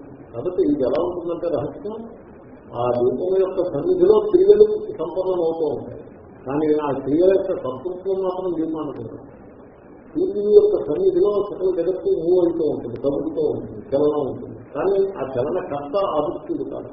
అదేవిధంగా ఛాయ కనపడింది అంటే, ఛాయ అక్కడ ఉంది అంటే, నీడ ఉంది అంటే, నీడ ఉండడానికి మూలమైనది దేహం, దేహము ఉండడానికి మూలమైనది ఆత్మ, ఆత్మ ఉన్నది, దేర్ఫోర్ దేహము ఉన్నది, దేర్ఫోర్ నీడ ఉన్నది. కాబట్టి ఆత్మ ఉనికియే మీకు నీడ యొక్క ఉనికిగా, దేహం యొక్క ఉనికిగా అనుభవానికి వస్తుంది. ఇప్పుడు నెక్లెస్ ఉన్నది అంటారు. నెక్లెస్ ఉన్నది అంటే దేని యొక్క ఉనికి, నెక్లెస్ ఉనికిగా మనకు అనుభవానికి వస్తుంది. నెక్లెస్ యొక్క ఉనికియే నెక్లెస్ ఉనికిగా అనుభవానికి వస్తే అప్పుడు నెక్లెస్ యథార్థం వస్తుంది అంటారు. కానీ నెక్లెస్ యొక్క ఉనికి నెక్లెస్ ఉనికిగా మనకు అనుభవానికి రావట్లేదు. మీరు విమర్శ చేసి చూస్తే బంగారం యొక్క ఉనికి నెక్లెస్ యొక్క ఉనికిగా మనకు అనుభవానికి వస్తుంది. అంచేతనే నెక్లెస్ ఈజ్ అని మీరు అన్నప్పుడు ఆ ఈజ్నెస్ అది నెక్లెస్ది కాదు. ఎందుకంటే అది గోల్డ్ యొక్క ఈజ్నెస్. ఆ గోల్డ్ యొక్క ఈజ్నెస్ నెక్లెస్ కి సంక్రమించినట్లుగా అనిపిస్తుంది. కాబట్టి ఆత్మ యొక్క సత్తయే దేహ సత్తగా ఛాయా సత్తగా మనకు అనుభవానికి వస్తుంది. కాబట్టి మీకు సత్త అంటే ఈజ్నెస్ ఎక్కడ కనపడతా అది ఆత్మ యొక్క సత్తయే. కనుక వీళ్ళు శిష్యులు గ్రహించినటువంటి ఛాయాత్మ ఏదైతే కలదో మేడయ ఆత్మను అనుకున్నారు. ఆ దాని ఛాయాత్మ కాదు. ఆయన చెప్పింది ఛాయాత్మ కాదు, ఆయన పూర్ణ ఆత్మను చెప్పాడు అక్షయుడు సహా. కానీ వీళ్ళు ఛాయాత్మని ఆత్మగా గ్రహించారు. కానీ ఒక రకంగా ఈ ఛాయాత్మకి మూలంలో కూడా ఆ పూర్ణ ఆత్మే ఉన్నది. కనుక సర్వాంతర ఏకత ఆత్మ సర్వాంతర అని రోగాత్మక 3వ వాల్యంలో ఖగోళ బ్రాహ్మణంలో ఉండి తీసుకున్నాను. ఏది పుస్తకాలు ఉన్నాయి కనుక ఏకత ఆత్మ సర్వాంతర ఆత్మ అంటే ఏమిటన్నాడు కథమ ఆత్మ యాజ్ఞవల్క్య అని ఖగోళుడు ప్రశ్నిస్తాడు. యాజ్ఞవల్క్య ఈ ఆత్మ ఏది? ఎందుకంటే హృదయ హింసాధ్య ప్రతిబింబం ఉన్నది, దేహం ఉన్నది, ఇంద్రియాలు ఉన్నాయి, ప్రాణశక్తి ఉన్నది, మనస్సు, చిత్తము, బుద్ధి, అహంకారము, ఓ lot of things are there. వీటన్నిటిలో ఆత్మ ఏది అని అడుగుతారు. కథమ ఆత్మ అంటే అప్పుడు యాజ్ఞవల్కుడు ఏమని చెప్తాడంటే ఏకత ఆత్మ సర్వాంతర. వీటన్నిటికీ ఇంట్రిన్సిక్ రియాలిటీ ఏదైతే ఉందో ఆంతర అది ఆత్మ. ఈ inner reality of all these things ఇది ఆత్మ అని. ఇన్నర్ రియాలిటీ అంటే ఏమిటి? ఇప్పుడు నెట్వర్క్ యొక్క ఇంట్రిన్సిక్ రియాలిటీ ఏమిటి? గోల్డ్. అది ఆత్మ. ఆ రకంగా దేహము ఉన్నది అన్నప్పుడు దట్ ఈజ్నెస్, ఛాయ ఉన్నది అన్నప్పుడు that ఈజ్నెస్. So the ఈజ్నెస్ and also the shining, being evident. Shining అంటే బీయింగ్ ఎవిడెంట్. ఘటము ఉన్నది అంటే ఘటము చైతన్య ప్రకాశంలో ప్రకాశిస్తుంది కాబట్టి ఉన్నదని తెలిసింది. కాబట్టి ఆ బీయింగ్ ఎవిడెంట్ అవ్వటము, ఉండటము, ఈ రెండు కూడా ఆత్మ. అల్టిమేట్ గా ఆత్మ యొక్క సత్తా స్థితిలో వీటన్నిటి ఎందుకు సంక్రమిస్తున్నాయి. కాబట్టి అన్నిటికీ మూలంలో అంతరం నుండి ఇంట్రెన్సిక్ రియాలిటీగా ఆత్మయే కలదు. ఏకత ఆత్మ సర్వాంతర. కాబట్టి ఇది ఎలా వస్తుందంటే మీరు ఘటాన్ని చూసినప్పుడు కేవలము నామరూపాలనే చూస్తున్నారనుకోండి. మీరు చూసుకున్నది మీరు తెలుసుకుంటున్నది మిథ్య. కానీ అట్ ది సేమ్ టైం ఆ నామరూపములతో పాటుగా ఆ నామరూపములకు మూలము నుండే మట్టిని కూడా మీరు దర్శిస్తూ తెలుసుకుంటున్నారనుకోండి. Then even by relating to the name and form in and through them you can relate to the reality, because the reality is intrinsic to the నామరూపం. అంటే నిశ్చిత కావాలంటే ఘటన నామరూపాలు సత్యమా సత్య. అయితే సత్యం కావాలంటే ఏం చేయాలి? వైకుంఠానికి పోవాలా, కైలాసానికి పోవాలా? ఏం చేయాలి? ఏం చేయక్కర్లేదు, అక్కడే ఉంటుంది. లేకపోతే ఈ ఘటాన్ని పగలగొట్టేసి పౌడర్ చేసేసి మట్టి నీళ్లు పోసి ముద్దగిల్ల చేసి పెట్టాలా? అది మట్టిని తెలుసుకోవడానికి అలా అవసరమా? అసలు ఇక ఘట రూపం ఏదైతే కలదో ఇంత ప్రదక్షిణ సిద్ధాంతం. నామము వాగ్రూపంగా మనస్సు నుంచి వచ్చింది. ఎప్పుడైతే మనస్సు రూపము, వాక్కు, నామము, అక్కడికి నామరూపాలు అయిపోయింది. మరి ఉన్నది చూడండి, మీరు ఘటము మీరు అంటారు. ఇది నేను ఎన్నిసార్లు మళ్ళీ చెప్తూ ఉంటాను నా చేతత్వం. సో ఘటము మీరు అన్నప్పుడు ఈ సౌండ్ ఘట ఇజ్ అ రెస్పాన్స్. రెస్పాన్స్ కదండి. మీరు ఒక mental process it is there in place. ఒక మెంటల్ ప్రాసెస్ శురు అయింది. దానికి రెస్పాన్స్ గా మీరు ఘట అన్నారు. ఈ ఘట అనేటువంటి శబ్దాన్ని మీరు ఉచ్చరించడానికి మూలంలో ఉన్నటువంటి ప్రాసెస్ ఏమిటి అంటే the mental perception. The perception of the mind. The mind perceived something and as a response to the perception it says ghata. Now what is it that the mind perceives? What is it that the mind perceives? ఘటాన్ని ఎక్కడ దర్శనం చేసింది? No, mind ఏది perceive చేస్తుందంటే చూడండి, ఈ ఘటాన్ని reflect చేసిన light కలిసి పెట్టి రెటీనా మీద పడుతుంది. రెటీనా మీద డాట్స్ అండ్ కోన్స్ అని ఉంటాయి, సెల్స్. డాట్స్ అండ్ కోన్స్ ఎవరైనా మీరు ఆస్కాలు తీసుకున్నట్టు చెప్తారు. సెల్స్ ఎలా ఉంటాయంటే రాజు రూపంగాను కోలు రూపంగాను సెల్స్ ఉంటాయి, ఆప్టికల్ సెల్స్. అవి ఈ లైట్ పడగానే అది రియాక్ట్ అవుతుంది. ఇప్పుడు ఫిలిం ఎలా చూస్తారండి, కెమెరా కెమెరా చూస్తారు, ఫిలిం ఉంటుంది, వాడు ఎక్స్పోజ్ చేస్తాడు, అంటే దాన్ని కవర్ చేసి పెడతాడు, నేను ఎవరు ఉంటారు ఆ కవర్కి లోపల ఫిలిం ఎక్స్పోజ్ ఉంటుంది, ఆ ముందు మూట పెట్టేసి ఉంటుంది, అది ఇలా చూసి ఇలా పెట్టేస్తాడు. అది ఇలా చూసినప్పుడు ఏమవుతుంది, ఆ మీ శరీరం చెప్పే కాంతి, మీరు రిఫ్లెక్ట్ చేసే కాంతి ఆ ఫిలింలోకి వెళ్ళి ఆ ఫిలిం మీద పడుతుంది. ఫిలిం మీద ఏమవుతుంది, సిల్వర్ బ్రౌన్ సిల్వర్ ఏదో ఫిలిం ఆఫ్ లిక్విడ్ అవుతుందన్న సిరప్ ఉంటుంది. పాతకాలంలో ఫిలిం అవుతుంది, డిజిటల్ కాదు, డిజిటల్ కూడా ఫిలిం మెకానిజం. అది ఆ సిల్వర్ ఐడైడ్, ఆ సిల్వర్ బ్రౌనైడ్ ఫిలిం ఉందే అది రియాక్ట్ అవుతుంది. ఎందుకంటే సిల్వర్ రియాక్ట్ టు లైట్, దాని ఎలక్ట్రానిక్ స్టేట్స్ మారుతుంది. కాబట్టి ఎక్కడ ఎక్కువ లైట్ పడిందో అక్కడ ఆ ఫిలిం యొక్క రియాక్షన్ ఎక్కువ ఉంటుంది, ఎక్కడ తక్కువ లైట్ పడితే దాని రియాక్షన్ తక్కువ ఉంటుంది. ఆ విధంగా మీకు బ్లాక్ అండ్ వైట్ వచ్చేస్తుంది. కదిలితే ఎక్స్పోజ్డ్ ఫిలిం, దీన్ని కలుగుతుంది, కలిస్తే మీకు సిద్ధ అవుతుంది. సింగిల్ థింగ్ హ్యాపీనెస్ అన్ని పెట్టిన రాష్ట్రం ఫోన్స్ ఎఫెక్ట్ అయిపోతుంది. ఎఫెక్ట్ అయితే ఆప్టికల్ సెన్సేషన్ క్రియేట్ అవుతుంది. That optical sensation is conveyed to the brain through optical event. Brain లో మీకు న్యూరాన్స్ రియాక్షన్ అయిపోతుంది. రియాక్షన్ అయిపోతే అది కూడా physical. Light reflection is a physical phenomenal. Rods and phones getting affected, ఇది right to optical sensations, అది కూడా ఫిజికల్లే. ఆ తర్వాత బ్రెయిన్ లో న్యూరాన్స్ యొక్క మూవ్మెంట్ వస్తుంది కరెస్పాండింగ్, అది కూడా physical. Out of all these physical processes an idea emerges, a mental idea emerges, a mental perception emerges, and when you utter the word thought, a mental perception is a response of thought anymore. How do you perceive this in reality? What is it that you are perceiving? You are perceiving an optical sensation. కాబట్టి మీ perception ఎక్కడ, మీరు perceive చేసిన ఘటన ఎక్కడుందంటారు? Brain లో, మనస్సులో ఉంది. మీరు perceive చేసిన పర్సెప్షన్ ఎక్కడ విద్యని తీసుకుంటారు. విద్యను ఉన్నది కాల్డ్ బయట విత్తారు. therefore what you are feeling as thought is something of your own perception which is caused by the outer. ఎంతవరకు క్లియరే కదా. Then what is the outer? మృత్తికేవ Satyam. outer within that example, outer means మృత్తిక. కాబట్టి ఘట రూపము, ఘట నామము, ఇది projection వస్తే మనస్సు యొక్క ప్రాజెక్షన్ తప్పిస్తే ఇది యథార్థం కాదు. ఇంద్రియములు మనస్సు, ది నాలెడ్జ్ ఆఫ్ థాట్ ఇది relative to mind and the idea. ఆ ఇంద్రియములకు మనస్సుకి రెండు సాపేక్షమైన జ్ఞానం, సాపేక్ష జ్ఞానం, ఇండిపెండెంట్ నిరపేక్ష జ్ఞానం కాదు. మరి నిరపేక్ష జ్ఞానం ఏమిటి? మృత్తికేవ సత్యం, మట్టి ఆ దృష్టాంతం. ఎనివే, సో ఈ విధంగా కాబట్టి మీరు అది మట్టి అని తెలుసుకోవటానికి దాన్ని పగలగొట్టేసి పౌడర్ చేసి ఏమీ చేయక్కర్లా.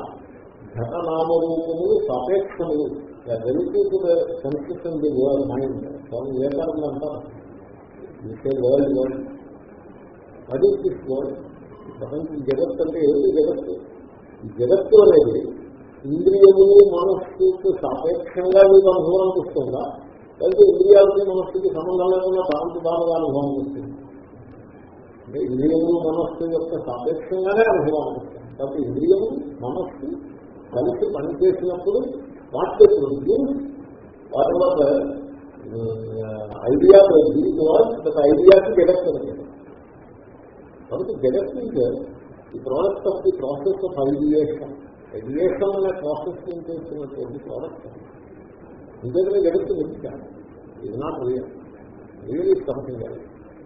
ఆ సంథింగ్ ఎల్స్కి నేను ఇది బ్రహ్మ అంటే.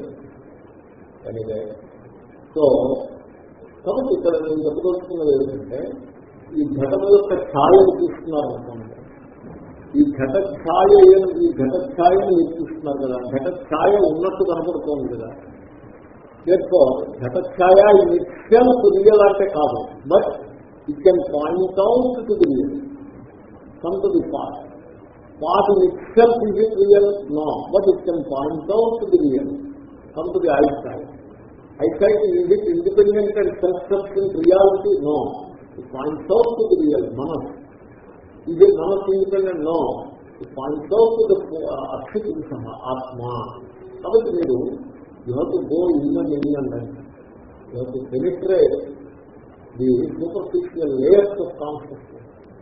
అలా పెనిట్రేట్ చేసి మీరు వెళ్ళినప్పుడు మాత్రమే మీకు ఆ అంతరమైన ఆత్మతత్వం అనుభవానికి వస్తుంది. కాబట్టి ఇక్కడ మనము ఆ ఛాయాత్మ నీడ ఆత్మ కాదని చెప్పినప్పటికీ నీడ has got some one good quality. అదేంటంటే it can get point out the ఆత్మ, ఆ రియాలిటీని పాయింట్ అవుట్ చేసి సామర్థ్యం అనుకున్నాడు. కాబట్టి ఇదంతా మనస్సులో జరుగుతున్నాయి. వాడు దేహమే ఆత్మ అనుకుంటున్నాడు, సరే కానీ ఓకే దేహం మీద ఆత్మ కానీ తర్వాత వెళ్ళిపోతాడు, వెళ్ళిపోయి మళ్ళీ మనం వస్తుంది కదా. దేహమే ఆత్మ అంటున్నావు కదా, దేహాన్ని తీసేవాడు నువ్వే దేహం ఆలోచించు. నేను చెప్తే అవును కరెక్టే, దేహం నిద్రలో లేదుగా దేహం, కానీ మొన్నాడు పొద్దున్న దేహాన్ని లేచి లేదు, ఏదో దేహాన్ని లేచి దేహానికి చైతన్యాన్ని దేహానికి ప్రాణశక్తిని ఏదో ఇచ్చి ఆ దేహం చూసి నచ్చిట్లా ఏదో చేస్తుంది. ఆ ఎండి ఏదో ఉంటుంది, అది ఉందా అదేమో ఆత్మ అని మొన్నాడు చెప్పారనుకోండి, ఆ డైరెక్షన్ వెళ్తాం. కాబట్టి దేహమే ఆత్మ, దేహము ఆత్మ కాదు అని మనం ఉన్నప్పుడు ఆ దేహములకు చుట్టుముట్టు ఎక్కడా ఆత్మ లేదు. కాబట్టి దేహాన్ని అవతల రాయండి కాదు, నామరూపంలో ఆత్మ కాదు, ఆమె నామరూపంలో మూలంలో ఆత్మ కలదు. కాబట్టి వాళ్ళు చెప్పిన ఛాయాత్మని సున్నితంగా నిరాకరిస్తే సరిపడుతుంది, దాన్ని అంత కఠినంగా నిరాకరించాల్సిన అవసరం లేదు. ఎందుకంటే అల్టిమేట్ గా ఆ ఛాయాత్మకి, దేహాత్మకి, ఇంద్రియాత్మకి, బుద్ధి అనే ఆత్మకి, అహం అనే ఆత్మకి, ఈ అన్ని ఆత్మలకి మూలంలో ఇది ఏమీ కాని ఒక యథార్థమైన ఆత్మ కలదు. దానికి ఇవన్నీ కూడా సోపానాలు కింద పనికొస్తాయి, కానీ వీళ్ళే తెలుసుకుంటారులే అని ఆయన తన మనస్సులో ఉన్నటువంటి పూర్ణ ఆత్మను ఏషః అని ఉద్దేశించే తప్పిస్తే వీటి చెప్పిన ఛాయాత్మనే శవాన్ని వాళ్ళని మాత్రం ఆయన అనుజ్ఞ ఇవ్వలేదు.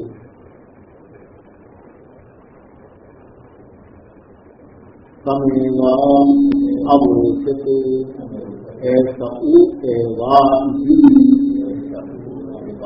కాబట్టి ఈ ఛాయాత్మ ద్వారా కూడా ఆ పూర్ణాత్మను చేరుకుంటుంది. ఆయన ఏసపు అంటే ఏస ఏవా ఇదే అన్నప్పుడు ఈ ఛాయాత్మే ఆత్మ ఆయన అభిప్రాయం కాదు. అభిప్రాయం ఏంటంటే అసలు కానీ ఈ ఛాయాత్మ దగ్గర ఆగేది వీళ్ళు స్లోగా వస్తారులే అని ఆయన అనుకుంది. వస్తారు స్లోగా, ఎందుకంటే ఇంకా విద్యార్థి దృష్టిలో ఉన్నారు కాబట్టి వస్తారు. సపోజ్ వేగంలో ఉండడం, నాకు ఆత్మ తెలిసిన నేను గన్నమికి లేకపోతే పోయినట్లు ఇంకా వాడేంటి వచ్చి ఎక్సిస్ట్ అయితే వస్తా ఎక్సిస్తాం అని ఆయన అనుకుని కూర్చున్నాడు. అత నానుతముక్తం ప్రజాపతినా, అప్పుడు ప్రజాపతి గారు ఏషు అనడంలో ఆయన అసత్యం పలికేది అనేది కాదు. అసత్యాన్ని ఎందుకు పలుకుతారు? లేకపోతే దాని సర్లేని అంటే ఉంటే కఠినంగా తిరస్కరిస్తే మనస్సు కష్టపెట్టుకుంటాడులే, ప్రశాంత తర్వాత సిద్ధంలే అని సర్లేదు. ఈ పుస్తకం ఎలా ఉందండి అని ఆ పుస్తకం ఎలా ఉంది గౌరవం ఇచ్చారు. అర్థం మీద టైటిల్ తప్పు, ఆధార్ పేరు తప్పు. నేను అన్నాను ఈ ఆధార్ పేరు తప్పుగా పడింది, ముందే చెప్తే బాగుంటుందని అప్పుడు చూసి సరే ఇంకా లోపలంతో మంచిగా ఉంది, పర్వాలేదు, అంత బాగుంది, చాలా సంతోషం. పుస్తకం నాకు ఇచ్చారు, ఉపయోగపడుతుంది, ఆధ్యాత్మికమైన శ్రద్ధగల సాధకులకు ఉపయోగపడుతుంది, అది గ్రహిస్తుంది. ఈ మాటలన్నీ అయిన తర్వాత అవును ఆధార్ పండితులు ఆయన ఆయనకి చూపించారా మీరు పుస్తకం అర్థ ప్రింట్ చేసింది ఆయనకి ఏమన్నా చూపించారా అంటే ఆ అర్థ ఒకటి చూపించలేదండి ఆయన. ఈసారి సెకండ్ ప్రింట్ చేసినప్పుడు తప్పకుండా చూపించండి లేదా ఆయన చెప్తాను. కానీ ఏం చేస్తున్నారు? ఏం చేస్తారు? అదే నా పుస్తకం అనుకోండి, తప్పుపడి అనుకోండి, అయ్యా మనం క్షమించండి, నేను తప్పని చేశాను, నా దృష్టిలో పర్లేదు, ప్రారంభం బాగులేక ఆ తప్పల్లో వస్తుంది, నేను మళ్ళీ ఇంతమంది కోరుతున్నాను అని ప్రార్థించి నా చేతి ద్వారా వెళ్ళే పుస్తకం ప్రతి దాంట్లోనూ దాన్ని దిద్ది చేయలేదు. మరి ఏం చేయాలి? కాబట్టి so you have to go down with it. Hopefully వాడు ఎవరు కూడా సిన్సియర్ అయితే, కానీ ఒకప్పుడు వాళ్ళ సిన్సియరిటీ కూడా ఉండదు, పైగా అంతా మాకే తెలుసుకునే అహంకారంలో కూడా ఉంటారు. అటువంటిప్పుడు ఏం చేస్తాం? అక్కడికి దూరంగా తప్పుతాం. ఎన్నికే పరుషంగా ఖండించడం అనవసరం అని అనిపిస్తుంది. కానీ ఒకప్పుడు సందర్భానుసారంగా సందర్భాన్ని బట్టి అవసరమైతే ఇది సరికాదు అని చెప్పాల్సింది. అంచేతనే దీనికి ఒక ట్రిక్ ఉంది. అదేంటంటే పాఠం చెప్పేప్పుడు చెప్తారు.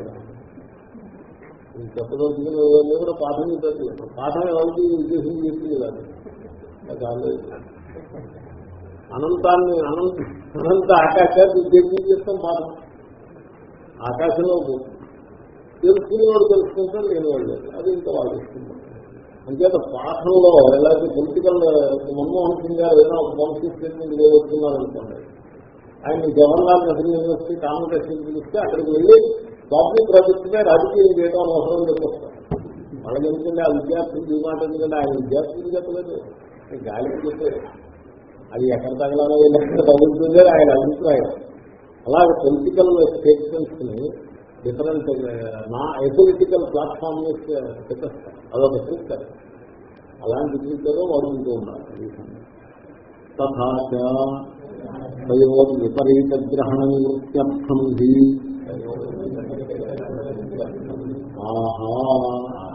అందుచేతనే వాళ్ళు తప్పుగా తెలుసుకున్నారనే విషయం ఆయన అర్థం చేసేసుకుని వీళ్ళ తప్పుగా ముందు తలకాయ ఉంచడం సరే కానివ్వండి, తప్పని ఏదో తెలుసుకున్నారు కానివ్వండి అని అతనితో ఆపేస్తుండగా శివాకి దిద్దుకు వెళ్ళినా నేను ఇంకా చెప్పబోతున్నాను. ఆహా ఇది ఏదో చెప్తే సంథింగ్. తర్వాత ఏమంటాడు? ఉదరావే ఆత్మానవేక్ష్య యదాత్మనః అనవిజానీతః తన్మే ప్రబ్రూతమితి అని చెప్పాడు. ఆయన ఏమన్నాడంటే, అరే మీరు పంచేయండి, ఒక మూకుడు మూకుడు ఉంటాయి, వైదికుల పంపలో మూకుళ్ళతో ఒకటే ఉంటుంది, ఏమని చెప్పింది, కుండా మూకుడు, మూకుడు తీసుకుంటారు, మీరు చెరో మూకుడు తీసుకోండి, దాంట్లో నీళ్లు పోయండి, శరావు అంటే మూకుడు, ఉదకం పోయండి, దాంట్లో మీ ముఖం మీరు చూసుకోండి, మిమ్మల్ని మీరు చూసుకోండి, ఛాయాత్మకం వస్తున్నారు, ఆ ఛాయాత్మని చూడండి, పరిశీలించి నేను చెప్పిన ఆత్మ లక్షణాలు ఏవైతే ఉంటాయో, ఏదో ఆత్మనః ఏమని చెప్పారు ఆయన ఆత్మ గురించి? ఆత్మ అపహత ఆత్మ విజయో నిత్యశోక విజభక్త అపిపాస సత్యకామ సత్య సంకల్ప అని చెప్పారు. నేను చెప్పిన ఆత్మలక్షణం వీళ్ళే చెప్పారు. మీరు ఇలా చెప్పారని మేము విన్నామని పైగా అదంతా ఇష్టం వీళ్ళు వినొచ్చారు కదా, మంచిది. నేను చెప్పిన లక్షణాలు ఒక్కొక్కటే దానికి పట్టించండి. ఆ ఛాయాత్మ లక్షణాలని అన్వయించాలి కదా, ఒక్కొక్కటే దానికి చెప్ప. ఇది ఆత్మ, ఓకే. అపహత పాత్మ, ఈ ఎందుకు పుణ్యపాపాలు ఏమి ఉండవు దీనికి, ఛాయ పుణ్యపాపాలు ఉంటాయో ఉండవు సరిపడుతుంది, అపహత పాపం సరిపడుతుంది, బాగుంది ఏమంటే. తర్వాత విద్య, ఛాయకి ముసల్తనం ఉండదు, అదే ఇది కుదరట్లేదండి. ఛాయకి ముసల్తనం ఉండకూడదు అనేది అర్థం అసమానం చూసింది, దేనికి ముసల్తనం వస్తుంది కాబట్టి ఛాయ ఉండదు, కాబట్టి కుదరట్లేదు. ఇది శోక, ఛాయకి శోకం ఉండదు, ఇది కుదిరింది అది కరెక్టే. ఈ మృత్యు అదో ఇది కుదరలేదు. విద్యుత్ ఆకలి ఉండదు దానికి, కుదిరింది. కాబట్టి ఈ విధంగా ఏవో కొన్ని కుదురుతున్నాయి, కొన్ని కుదరట్లేదు. కాబట్టి ఏది పేరుకి కుదరవు అది మీరు తెలుసుకుని అది నాకు చెప్పండి అని చెప్తున్నారు. ఏదో ఆత్మనః నవిజానీతః ఆత్మ యొక్క ఏ లక్షణాలు అయితే దాని ఎందు పట్టించటం, దాని ఎందు అన్వయించటం, గ్రహించటం కుదరదో దాన్ని మే ప్రభుత్వం. మీరిద్దరూ కలిసి వీళ్ళిద్దరూ ముని అని అంటారు. అంటే వీళ్ళిద్దరూ ద్వంద్వ శిష్యులు అన్నమాట. వీళ్ళిద్దరూ కలిసి ఒక చర్చ చేసుకుని నాకు వచ్చి రిపోర్ట్ చేయండి అని చెప్పారు. అంటే ఆయన అనుజ్ఞ ఇవ్వలేదని కదా, వీళ్ళనే విమర్శ చేయను, అర్థం ఎలా చేయాలి. ఇప్పుడు కూడా గురువుకి పిలిచి అప్పులు చేసి మనం కాల్చేసి తీసుకోవడం చాలా కష్టం. అలా చేశాం. నేనే ఉంటాను. గురువుని కూడా ఎంకరేజ్ చేయకూడదు. గురువు తక్షణ అలా పరాధీనతను ఎంకరేజ్ చేయాలి. ఏది ఇంటర్నెట్ గా డెవలప్ ప్రోత్సాహం చేయాలి. కానీ నేను మీ పనులన్నీ నేను తీసుకెళ్తాను, మీ బిజినెస్ బాగా జరిగిస్తాను కూడా నేనే చూస్తాను, మీ ఇంట్లో ఏ కష్టాలు రాకుండా నేనే చూస్తాను, అదంతా కూడా కష్టం. అలాగంటే పరాధీనతను డెవలప్ చేయడం చాలా కష్టం అని ఆయన చెప్పారు. సరే, తౌహ అందాము. తౌహ ఉదశరావే అవేక్షాంతరాపే అని వీళ్ళిద్దరూ వెళ్ళారు. చెరువు మీదకు తీసుకుని నీళ్లు పోసి ఆ ఛాయను అలా చూసి ఆయన చెప్పిన ఆత్మలక్షణాలను దానికి అన్వయించి ప్రయత్నం చేశారు. మొత్తానికి ఆ ఎక్స్పెరిమెంట్ చేశారు. ఉదశరాల దృష్టాంతం ఉంటారు. ఎక్స్పెరిమెంట్. సౌహ ప్రజాపతిర్వాచ అని మంత్రం చెప్పేస్తున్నాం. తర్వాత శంకర్లు ఇస్తారు కదా అన్ని వ్యాఖ్యానం. ఎక్స్పెరిమెంట్ అయింది, వాళ్ళు పూర్తి చేశారు. వాళ్ళిద్దరినీ ఉద్దేశించి ఆ ప్రజాపతి గారు అడుగుతున్నారు. కిం పశ్యతి, మీకేం తెలిసిందిరా, మీరేం చూశారు? దశరాలంలో చూశారు కదా, ఏం చూశారు? తౌహో చతు. అప్పుడు వాళ్ళిద్దరూ ఇలా సమాధానం చెప్తున్నారు. సర్వమేవ ఇదమావాం భగవః ఆత్మానం పశ్యావః ఆలోమభ్యః ఆనఖేభ్యః ప్రతిరూపమితి. హే భగవః, పూజనీయ, ఓ మహాత్మా, మీరేం చూశారు అని అడిగారు కదా, ఏం చూడలేదండి, ఈ మొత్తం ఆత్మలు చూసేస్తున్నాము అని చెప్తున్నారు. అది కాదు అర్థం చేసుకుంటారు. సర్వమేవ ఇదం ఆత్మానం పశ్యావః. మేము ఇదం ఆత్మానం, ఇదం అనబడి ఆత్మ ఎలా అవుతుంది లేదు, వాడు అలా అంటున్నాడు. అవన్నీ తర్వాత చూద్దాం. ఈ మొత్తం ఆత్మ ఉంటే ఈ ఆత్మను కూడా కాదు, ఏది విడిచిపెట్టకుండా ఈ మొత్తం. ఎందుకంటే అర్థమైతే ముఖం ఒకటే కనపడుతుంది. ఉభయసరావం కొంచెం పెద్ద మూకుల్లో బాణలో నీళ్లు పట్టేసి అక్కడికి వెళ్ళి నిలబడి చూస్తే ఈ మొత్తం ఆత్మ అంతా మాకు కనపడుతుంది.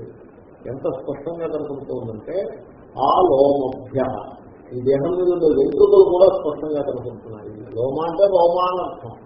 ఆ నఖేభ్య, కాలి గోళ్ళు కూడా కొంచెం పేటేసుకుని నిలబడితే చూసినట్లయితే కాలి గోళ్ల వరకు కూడా మాకు కనపడుతుంది. ప్రతిరూపం కనపడుతుంది, ప్రతిబింబం కనపడుతుంది.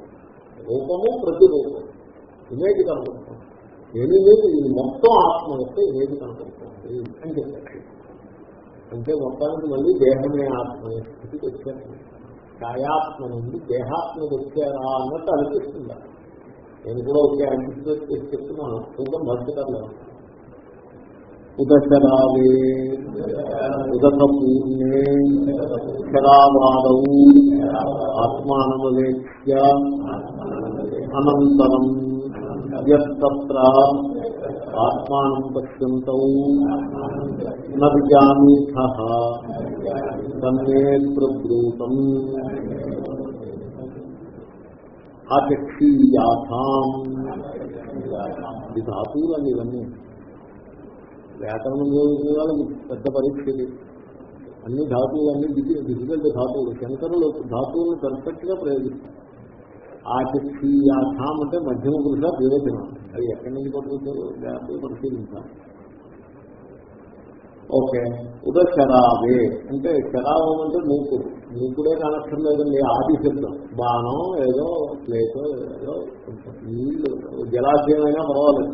ఉదకపూర్ణమైన శరావము మొదలైన దాని నుండి ఆత్మానం అవేక్ష్య, మిమ్మల్ని మీరు తెలుసుకుని అనంతరం తరువాత తత్ర ఆ ప్రతిబింబం నుండి ఎటు దేనినైతే ఆత్మానం పశ్యంతో నవిజానీత ఆత్మను దర్శిస్తూ అంటే ఆత్మ దర్శించడం అంటే తెలుసుకోవాలి. ఆత్మను తెలుసుకుంటూ ఆత్మను అనుభవానికి తెచ్చుకుంటూ ఏది మీకు అన్వయించటం లేదో, ఏది మీకు అర్థం కావటం లేదో తదు నే ప్రద్రోహం అది తీసుకొచ్చి నాకు చెప్పండి ఏం చెప్పారు.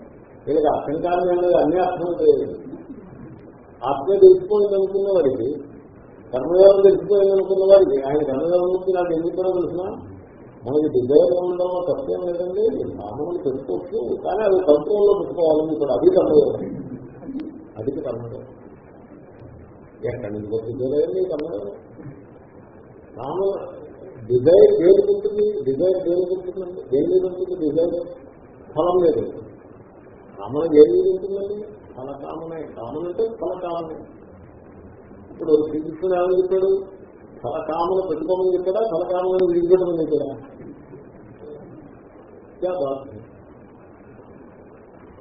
డిజైర్ ఇంకొకటి ఏమన్నా డిజైర్స్ ని మీరు మేనేజ్ చేయాలి. మేనేజ్మెంట్ అంటే నేను అన్నాను డిజైర్స్ ని మేనేజ్ చేయడం అంటే ఏంటి? మేనేజ్ చేయడం అంటే ఏదైనా ఒక ఎక్స్ప్లెనేషన్ ఉండాలి కదా. మేనేజ్ చేయడం అంటే అంటే వాటిని పరిశీలించి అది ఫీజిబుల్ అయితే అసలుకుని ఫీజిబుల్ దాని వాటిని అవసరం పరాయమా అసలు ఏది వరకు లేదు.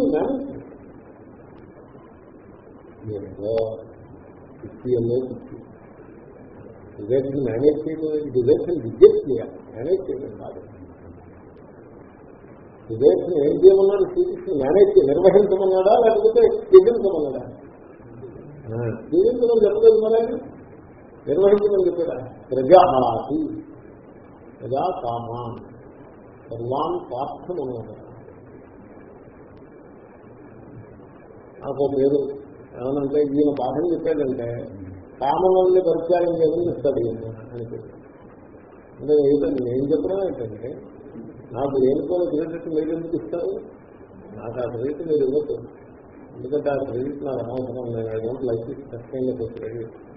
శ్రీకృష్ణుడు చెప్పాడు, నేను చెప్పడం ఏంటి? ఏం చెప్పాడు శ్రీకృష్ణుడు? ప్రజహాతు యదా కామాన్ సర్వాన్ పార్థమను.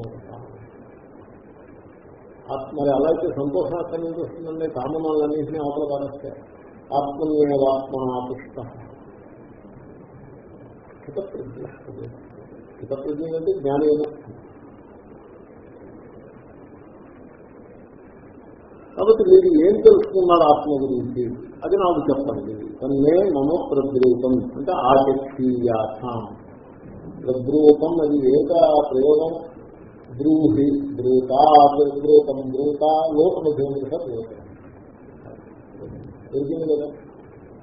ఇప్పుడు బ్రువతు బ్రూతాత్ బ్రూతాం బ్రువంతు బ్రూహి బ్రూతాత్ బ్రూతం రావుకోసంట. అలాగే ఆచక్షీయాథాం ఉంది. అది ఎలాగా?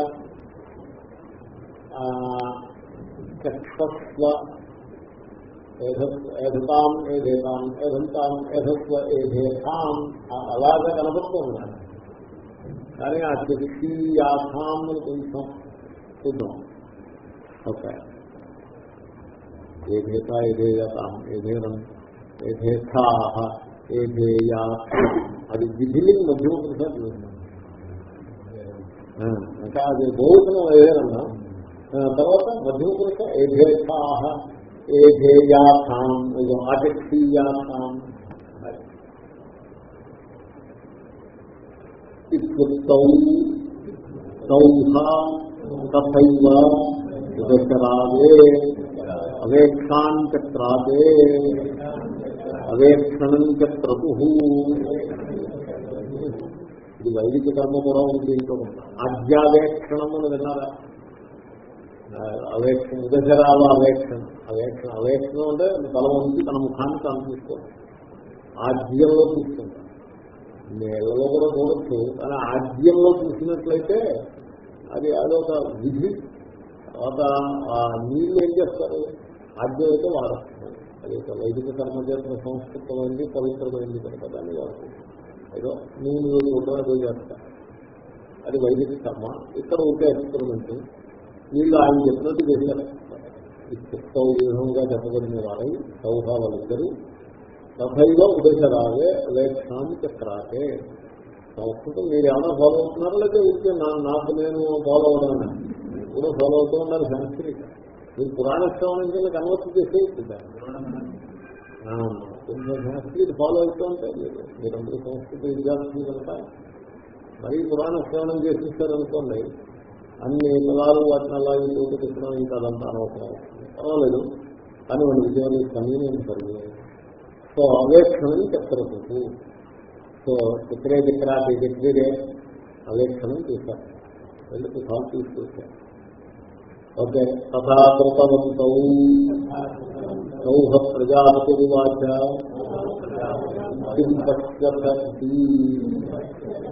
ఇది ద్వితీయ దేవతను ఆ విధంగా చేసి వచ్చారు. వాళ్ళిద్దరినీ ఉద్దేశించి ప్రజాపతి గారు అంటున్నారు, ఎవరి కిం పశ్యత పశ్యతి పశ్యత పశ్యత, ఎలా మీరు ఏం చూశారా, అయితే అక్కడికే వెళ్ళి ఏం చూస్తున్నారా అని అడిగారు. వాళ్ళు చూస్తున్నారు, ఏం చూస్తున్నారు మీరు అని అడిగారు. ఓకే. దీని మీద ఉపవృక్షం నన్ను తన్నేతృబ్రూతం ఉదశరావే అవేక్షణం కృత్వా ప్రజాపతయే నివేదితం ఇదమావాభ్యాం నవిదితమితి అనివేదితే అజ్ఞానహేతౌ ప్రజాపతిర్వాచ తత్ర కోభిప్రాయ. ఇప్పుడు ఆయన ఏమన్నారు చూడండి, ఏదో ఆత్మనో విజానీథా తన్నే విజానీథ తన్నే ప్రభుత్వం. మీరు ఉదశరామంలో చూడండి, చూసుకుని ఆత్మకు సంబంధించి నేను ఇదివరలో మీకు చెప్పిన లక్షణాలు 5 ఉన్నాయి. దాంట్లో ఏది అక్కడ మీకు అనుకూలంగా గ్రహింపు కావటం లేదు, అది నాకు చెప్పండి అని చెప్పాడు. చెప్పినప్పుడు నెక్స్ట్ ప్రాసెస్ ఎలా ఉండాలి, న్యాయంగా అయితే ప్రజాపతి సిస్టమేటిక్ గా ఉండాలి. ఆధ్యాత్మిక వెళ్తే అంతేగాని నేను జాలిపాతంగా ఉండకూడదు కదా. కాబట్టి వీళ్ళు వెళ్ళాలి. వెళ్ళి ఉదశరాల దగ్గర కొంతసేపు తీసుకుని మళ్ళీ వాళ్ళకి వచ్చి వాళ్ళిద్దరూ వెనక్కి వచ్చి అయ్యా ఆచార్య నేను తీసుకున్నాను, మాకు ఈ విషయాలు ఆత్మకి అన్వయించట్లేదు, అది గ్రహించి కావటం లేదు అని చెప్పాలి. ఇంకా ఆ తర్వాత ఎక్స్ప్లెయిన్ అదేమి లేదు. వాళ్ళు తీసుకుంటే వెళ్ళిపోయి ఏమి తెలుసుకున్నారా అని అడిగేది అదికి అంతకుముందు చెప్పిన దానికి చేసిన దానికి తేడా ఉంది కదా అని కూడా. సో ఇప్పుడు చూడండి, తన్నే ప్రభృతం ఇత్యుక్తార్థ, మీరు వెళ్ళి చూసుకుని ఏది మీకు తెలియలేదో అది నాకు చెప్పండి అని ఆయన వెళుతూ చెప్పారు. ఉదశరావే అవేక్షణం కృత్వ, అప్పుడు వీళ్ళు ఉదశరావంలో అంటే నీటి మూకుల్లో నీటిలో చూసుకున్నారు. తీసుకుని వచ్చి చెప్పాలి. కానీ వీళ్ళు ఏం చేశారు, ప్రజాపతియే నన్ను నివేదితం. వీళ్ళు ప్రజాపతి గారి దగ్గరికి విన్నవించుకున్నారా? అసలు విన్నవించుకుంటే ఎవరు విన్నవించుకోవాలి? ఇక మావాభ్యాన్న విదితం. అయ్యా ఈ పాయింట్ మాకు ఇద్దరికి తెలియలేదు, ఆత్మ ఇలాగంటిది అని అన్నారు, మేము ఉదశరాలలో చూసాము, మాకు అన్వయం కావటం లేదు అని వాళ్ళు చెప్పాలి. కానీ వాళ్ళు అలా చెప్పినట్టు దాఖలాలు ఏం లేదు. సో నన్ను నివేదితం. ఇది అనివేదితే అజ్ఞాతహేతం జ్ఞానహేతం. ఏది తెలియదు, మాకు కొన్ని పాయింట్లు తెలియలేదు, ఏది తెలియలేదు, ఆ తెలియకపోవడానికి కారణం ఏమిటి, ఇదంతా వాళ్ళు చెప్పాలి. వాళ్ళు ఏమీ నివేదించకుండగానే ప్రజాపతి వాటి దింపొచ్చేసేది. ప్రజాపతి గారు వాళ్ళ దగ్గరికి వెళ్ళిపోయి ఏం తెలుసుకున్నది అని అడిగేశారు. కొత్త కోభిప్రాయ, ఈ డెకరం లేకపోతే ఒక ప్రోటోకాల్ ఫాలో కాకుండా ఉండటంలో అభిప్రాయం ఏమి అని దాన్ని వివరిస్తున్నారు భాష్యకారం. నైవతయో ఇదమావయో అవిదితమితి ఆశంకాభూత్. వాళ్ళకి ఏమని చెప్పాడా, మీకు ఏది అర్థం కాలేదో, ఏది గ్రహించవటం లేదో అది నాకు వచ్చి చెప్పను అన్నాడా? వాళ్ళు ఏం చెప్పరు. అంటే అర్థం ఏంటంటే వాళ్ళకి గ్రహించడానికి ఏది అసలు వాళ్ళకి మోసలేదన్నమాట. అంతా బాగానే ఉంది వాళ్ళ దృష్టిలో. తెలియని అంశం ఏమి బయటపడలేదు వాళ్ళకి పర్ఫెక్ట్ వెరీ హ్యాపీ. సో తయోహో ఇదం ఆవయోహ అభిజితమిది ఆశంక నైవ అభివృద్ధి. మాకు ఈ పాయింట్ లో నువ్వు చెప్పిన ఆత్మలక్షణం ఇక్కడ మాకు కనబడుతున్న ఎక్స్పీరియన్స్ కి అన్వయించడం లేదు, మాకు ఇది తెలియలేదండి అని వాళ్ళు చెప్పాలంటే అసలు వాడికి నాకు ఇది తెలియలేదు అని తెలియదు కదా వాడికి. అసలు వాడికి ఆశంక కలగాలి, డౌట్ రావాలి. వాడికి ఎప్పుడు డౌట్ రాలేదు. వాడికి పాఠం చెప్పి డౌట్స్ ఏమైనా ఉన్నాయండి, ఏ డౌట్స్ లేవన్నా అంటే వాళ్ళకి అర్థమైనా ఉండాలి పూర్తిగా, లేకపోతే ఏమీ తెలియలేదనైనా అనుకోవాలి. నేను సత్సంగం చెప్తామని అంటాను, సత్సంగం అని అంటాను. నాకు ఇది ధ్యానిస్తాం సత్సంగం అంటాను. ఎందుకంటే ఎక్కడికి వెళ్తాము, ఇంటికి వెళ్ళి భోజనం చేసి కట్టారాడనేది మేము సేవ చేద్దామని ఒక అభిప్రాయం.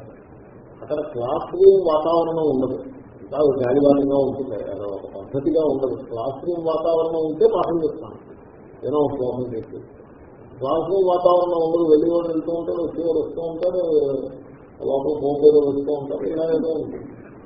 ఇప్పుడు సత్సంగం అంటే మీరు ఏదైనా అడగండి చెప్తాను అంటే ఏదైనా అడగండి, మీరు అవుతుంది కదా, మీరు ఏ టాపిక్ మీదైనా అడగండి, తెలిస్తే చెప్తాను, తెలిస్తే తెలియదని ఒక అన్నం చెప్తాను. మీరు అడగండి, అసలు అడుగు చూడండి, వాళ్ళకు ప్రోత్సహిస్తాను. అంటే వాళ్ళు ఏమంటారో తెలిసిన అడగాల్సినంత జ్ఞానం ఆగేపడండి మీరే చెప్పండి. అంటే నేను ఇలా చూడండి, మీరు ఇలాగండి వేషాలు వేస్తున్నాను, యూఆర్ ప్లేయింగ్ ద ట్రిక్. ఏమిటి ట్రిక్? ఏమిటి? అడగాలంటే ఆలోచిస్తాను. ఆ ఆలోచించటానికి లేజీనెస్. అక్కడ భోజనం తయారవడానికి ఒక గంట టైం ఉంది, ఎదుర్కొండగా స్వామి కూర్చుని ఉన్నాడు. ఈ పరిస్థితిలో మనం నెగ్గైపోదామనే కానీ, ఆ ఫ్లోలో మనం కొట్టుకుపోదాం, ముందుకు వెళ్ళిపోదామనే కానీ దానికి ఒక డైరెక్షన్ మన తరఫున ఇద్దాము. ఈ డౌట్ నాకుంది, ఈ ఆపర్చునిటీని వినియోగించి ఈ డౌట్ నేను క్లియర్ చేసుకుంటాను అనేది ఏమీ లేదు. అంతా అలాగా గతాన్ని పెట్టుకో ఒక మాకు అడిగి అంటే ఏమి జ్ఞానం ఉందని మాకు ఏమీ తెలియదు కదా, మీరే చెప్పారు అని అంటా. నేను అంటాను చూడండి, మీకు ఏమీ తెలియనప్పుడు ఇంకా నేను చెప్పింది కూడా ఏం లేదు, వస్తాను టీవీ ఆన్ చేయండి, భోజనం చేసి అదే నేను చెప్తాను నేను అంటే. సో ది పాయింట్ ఈజ్ కొంత రెస్పాన్సిబిలిటీ తీసుకోవాలి. You cannot entirely surrender your responsibility to teacher. అది పద్ధతి కాదు. అంటే అలాగే ఎంకరేజ్ చేస్తారు సొసైటీలో. ఏమనిపిస్తారంటే నేను ఆ దగ్గరికి వచ్చి నీ సమస్యలన్నీ నేను పరిష్కరిస్తానని అడ్రస్ చేస్తాను. తప్పు కదండి, మీ సమస్యను ఇంకోలా పరిష్కరిస్తాను, మీ సమస్యను మీరే పరిష్కరించుకోవాలని ఇంకో హెల్ప్ చేస్తాను. నాకు మోకాలు చెప్తుందనుకో మీరేలా పరిష్కరిస్తాను, మందు ఇస్తాను. మందు ఆయింట్మెంట్ ఉందంటే మీరు ఇస్తే అది నేను రాసుకుని మర్దనా చేసుకుని ఆ నొప్పి మరింత చెడిపోయిన విధంగా, మరింత ఎదురైన కాని విధంగా నడకాది తీసుకుంటూ ఆ మందు సక్రమంగా వేసుకుంటూ ఆ బుద్ధి అంతా అనుభవించిందా లేదా ఏమీ నన్ను పోగొట్టు నా ఇష్టంటే ఎలా పోగొట్టాలి? మానసిక సమస్యలు కూడా అలాగే ఉంటాయి. ఏదైనా మానసికమైనటువంటి దుఃఖం ఉన్నట్లయితే ఇంకొకటి ఎలా పోగొడతారు? అంటే జనాలకు ఏం కావాలి, ఏదో మాయ అభూష్టానికి మాయ మంత్రం చేసేసి పోగొట్టారు. దే వాంట్ లిస్టిక్ తెలుస్తుంది. అలాంటి లిస్టిక్ రిజల్ట్స్ మా దగ్గర ఉన్నాయని కొంతమంది చెప్తారు. They are bluffing, they are obviously bluffing. ఎంత బ్లఫ్ అంటే అది చాలా సంతృప్తికరమైన వాతావరణం. ఈ వాతావరణంలో ఏదైనా కొంత మంచి విషయాలు ఎదురుగా ఎదురుగా ఉంటే they are not open to knowledge. వీళ్ళు అలాంటి విధులు ఈ ముందు విమోచనలు ఉన్నారే, వీళ్ళు విభజనాలలో చూసి మనకి ఆత్మ ఏ లక్షణాలు సరిగ్గా కుదిరింది కుదరలేదనే ఆలోచన కూడా మన ఆత్మ విభజనాలలో వాడు చూడమన్నాడు కదా. గాలి పిల్లేమంటారు, గాలి పిల్లేమంటారో ఒక కథం లేదు. అది ఇది తెలియదా కథ? గాలి పిల్లేమంటేనే ఒక కథం లేదు. అది చెప్పడానికి బాగుండదేమో కొంచెం డౌట్ అయిపోతుంది. అంటే ఒక అమ్మాయి కొత్తగా వివాహం చేసుకుని అత్తవారింటికి కాపురం వస్తుంది. భర్త ఉద్యోగాలు వెళ్తే సాయంకాలం వస్తాడు. పక్కన ఒక పెద్ద ఉన్నారు. ఆమె భర్త లేదా పెద్దాన్ని భక్తు విధీన. సో ఆమె పెద్దానికి కొంచెం ఆలనా పాలన చేస్తారు కదండి. ఈయన కొత్తగా వచ్చిన ఎంగు వేడి కొత్త కోడలు ఇంట్లో ఎవరు లేదు. ఆ పక్కింటి పెద్దకోడ మధ్యలో అటు పక్క అత్తయ్య గారు లేదా అమ్మమ్మ గారు ఏదో మామగారు ఉన్నారు. మామయ్య అంటారు, మామగారు ఉన్నారు. ఈ యంగ్ లేడీకి మధ్య కబుర్లో ఏమో ఫ్రెండ్షిప్ ఏర్పడింది. ఈమె కాబట్టి మామగారు ఇవాళ మా ఆయన ఇంటికి వచ్చేది రోజు ఉప్మా చేస్తున్నావు, అస్తమానం ఉప్మా అయినా బిర్యానీ ఆయన కాకపోతున్నారు వెళ్తారు ఈరోజు. కానీ దానికి అడగండి గ్యారెంటీ చేయడం నేర్చుకుంటారా అని ఎంతో అడుగుతుంది. అంటే తప్పకుండా లేదు ఇది కథ, ఇది రావు తీసుకోవాలి ప్రాబ్లం. సో సరే నేర్చుతాను. ఇది భోజనం అయ్యి తీసుకుంటారు. దాన్ని ఎలా చేయాలో ఆవిడ నేర్చుకుంటుంది అన్నమాట. మామగారు నేర్చుతారు యంగ్ లేడీ. ఆవిడ అంటారు, చూడమ్మా ముందు మినపప్పు తీసుకుని ఒక కోళ్ళ కలుగు మినపప్పు కొలిచి దాన్ని దేవులో పోతే నానబెట్టాలి. ఆ తర్వాత అది దృష్టి లేదట ఈ యంగ్ లేడీ. ఆ తర్వాత మాట ఈ నూతన దృష్టి లేదట. ఎందుకంటే అవి వెళ్ళిపోయింది కదా. అలాగే ఎందుకంటే యంగ్ లేడీ కదా, అది తెలిసిపోయి ఏం చేయాలో అర్థమైంది కదా. దాంతో అలాగే భూమిలాగా లేచి వెళ్ళిపోయి ఒక కదులు మినపప్పు తీసుకుని నీడలో పోసేసి అదంతా మునిగిగా చేసి అక్కడ పెట్టేసి మూత పెట్టేసి మళ్ళీ 5 నిమిషాలు మళ్ళీ ఇవ్వాలంటే చేత 5 నిమిషాలు పెట్టింది. ఈ మా అమ్మగారు తోట వెళ్ళిపోయింది. ఏదో తొమ్మిది వీడు కనుగోలు దాటి చేసుకుంటుంటే మళ్ళీ వచ్చి ఆ మా అమ్మగారు మినపప్పు నానపోసేసాను, ఇప్పుడు ఇంక దారి వెళ్ళాలా అని మళ్ళీ. అయితే మా అమ్మగారు దగ్గర చూడు మొత్తం నువ్వు చూసుకో, మొత్తం అంతా తెలుసుకున్నాక వెళ్ళి ఉండాలి అంతే కదా. అలా మధ్యలో వెళ్ళిపోకూడదు. అది ఆ మినపప్పు బాగా నానిన తర్వాత దాన్ని ఇలాగే కలిగి పెట్టి ఆ పైన ఉన్న పొట్టు అంతా తీసేయాలి. తీసేసిన తర్వాత అనుకునేది లేదు అక్కడ. ఆ తర్వాత ఏదేదో అవుతుంది. ఇది గాడిలో దిద్ది వంట కథ. చాలా ఇంతవరకు సరిపడుతుంది. మిగిలింది మీరు ఊహించండి. సో అలాగే వీళ్ళు గాలి దిద్ది వంటలాగా చేస్తున్నారు. వీళ్ళు ఉపశరాలంలో చూసి మీకు ఏం తెలియదో నాకు చెప్పండి రా అంటే వాళ్ళకి తెలియదు, ఏమీ లేదు, తెలిసిపోయిందంతా. వాళ్ళు వెనక్కి వచ్చాక మహత్వం మాకు ఇది తెలియలేదు అని చెప్పలేదు. ఆయనకి డౌట్ వీళ్ళ మొహం వీళ్ళకి ఏదో అర్థం కాలేదు. వీళ్ళు నా దగ్గరికి వచ్చి అయ్యా మీరు ఆత్మ ఏమని చెప్పారు, ఈ ఛాయాత్మకి ఆ లక్షణాలు మాకు కుదరట్లేదని అనిపిస్తుంది, కొంచెం ఇది సందేహంగా పడిందండి, మాకు తెలియట్లేదు, మీరు కొంచెం వివరించండి అని అడిగిందా. వాడికి ఆశించే లేదు, అడిగితే లేదు. బ్లిస్ లో ఉండిపోయారు. వాళ్ళకి ఆ స్థితిలో ఉండే చెప్పారనుకోండి. ఇంట్లో చెప్తే వాళ్ళు ఎవరుకుంటారు, మనకి అర్థమైపోయింది ఆత్మ. అందుకని ప్రజాపతి విషయాలలో చూడమన్నారు. అర్థమైపోయింది. ఏమిటి అర్థమైంది? ఆ ఓమభ్య ఆ నఖేభ్య అదే చక్కగా హెయిర్ స్టైల్ మెయింటైన్ చేసుకుంటూ మ్యానిక్యూరింగ్ అధికారం చేసుకుంటూ ఉండిపోతుంది. ఆలోచన బాగా అన్నారు. ఒక ఎగ్జిక్యూటివ్ ఉంది. ఎగ్జిక్యూటివ్ ఇది was trying to attract the attention of young lady. New York లో ఒక యంగ్ లేడీ అటెన్షన్ బేబీలో ఉంటాయి కదా అక్కడ ప్రాసెస్ లో ఆ అటెన్షన్ అట్రాక్ట్ చేయడానికి ప్రయత్నిస్తారు. అది వీడి చేసుకోవడం. అయితే వన్ ఫైన్ మార్నింగ్ ఆమె టెలిఫోన్ చేస్తుంది. వీడు ఆఫీస్లో ఉంటారు. టెలిఫోన్ చేసి idiot sir how go for lunch dinner today అని అంటున్నారు. వీటి ఆశ్చర్యం ఉంటుంది, ఆనందం పడిపోయి వెంటనే అసలు అన్ని ప్లేస్ అన్ని ఫిక్స్ చేసేసి టెలిఫోన్ ట్రావెల్ మీద పెట్టేసి వస్తున్నాయి. Secretary comma you get the hold of my manager ist my hair style ist my beauty ist you get hold of them all of them అని అంటారు. ఆ రకంగా వీళ్ళకి అర్థమైపోయింది ఆత్మ అంటే ఏమిటో. ఆత్మ అంటే ఆ లోపభ్య ఆ నైభ్య, దేహమే ఆత్మ, వెంట్రుకలు కూడా ఆత్మే, ఈరోజు కూడా ఆత్మే. ఆత్మగా ఎప్పుడైనా మీరు యంగ్ మ్యాన్ లాగా వాడు దాన్ని అలంకారం చేసుకునేప్పుడు అది ఆత్మలాగా చూసుకుంటారా లేకపోతే అనాత్మగా చూసుకుంటారా? ఆత్మ.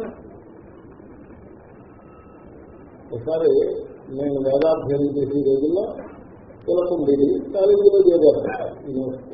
ఈ కాలేజీలో చేస్తే ఆ తిలకాదేవి సరే ఒకసారి శుభకుడి దగ్గరికి వెళ్ళాల్సి వచ్చింది. మామూలుగా శుభకుడు ఇంటికి వస్తారు పల్లెటూరు, సిటీలో ఇంటికి రాదు, మనమే వెళ్ళాను శుభకుడు అది చేస్తున్నాం. చేస్తూ నాకు ఎందులో డౌట్ వచ్చింది. తెలుగుండి నాకు కొంత ఆగన్నా ఏదో ఏం చేస్తున్నావు ఇలా చేయలేదు, ఏం చేస్తున్నావు అన్న ఏం చేయడానికి పిల్లలు ఖర్చు చేస్తున్నాడు. కట్టేది అదేది కాలేజీ స్టూడెంట్ కదా నేను అనవసరం, నీ తెలుగు మాత్రం కట్టేది అంటే అది ఆత్మ.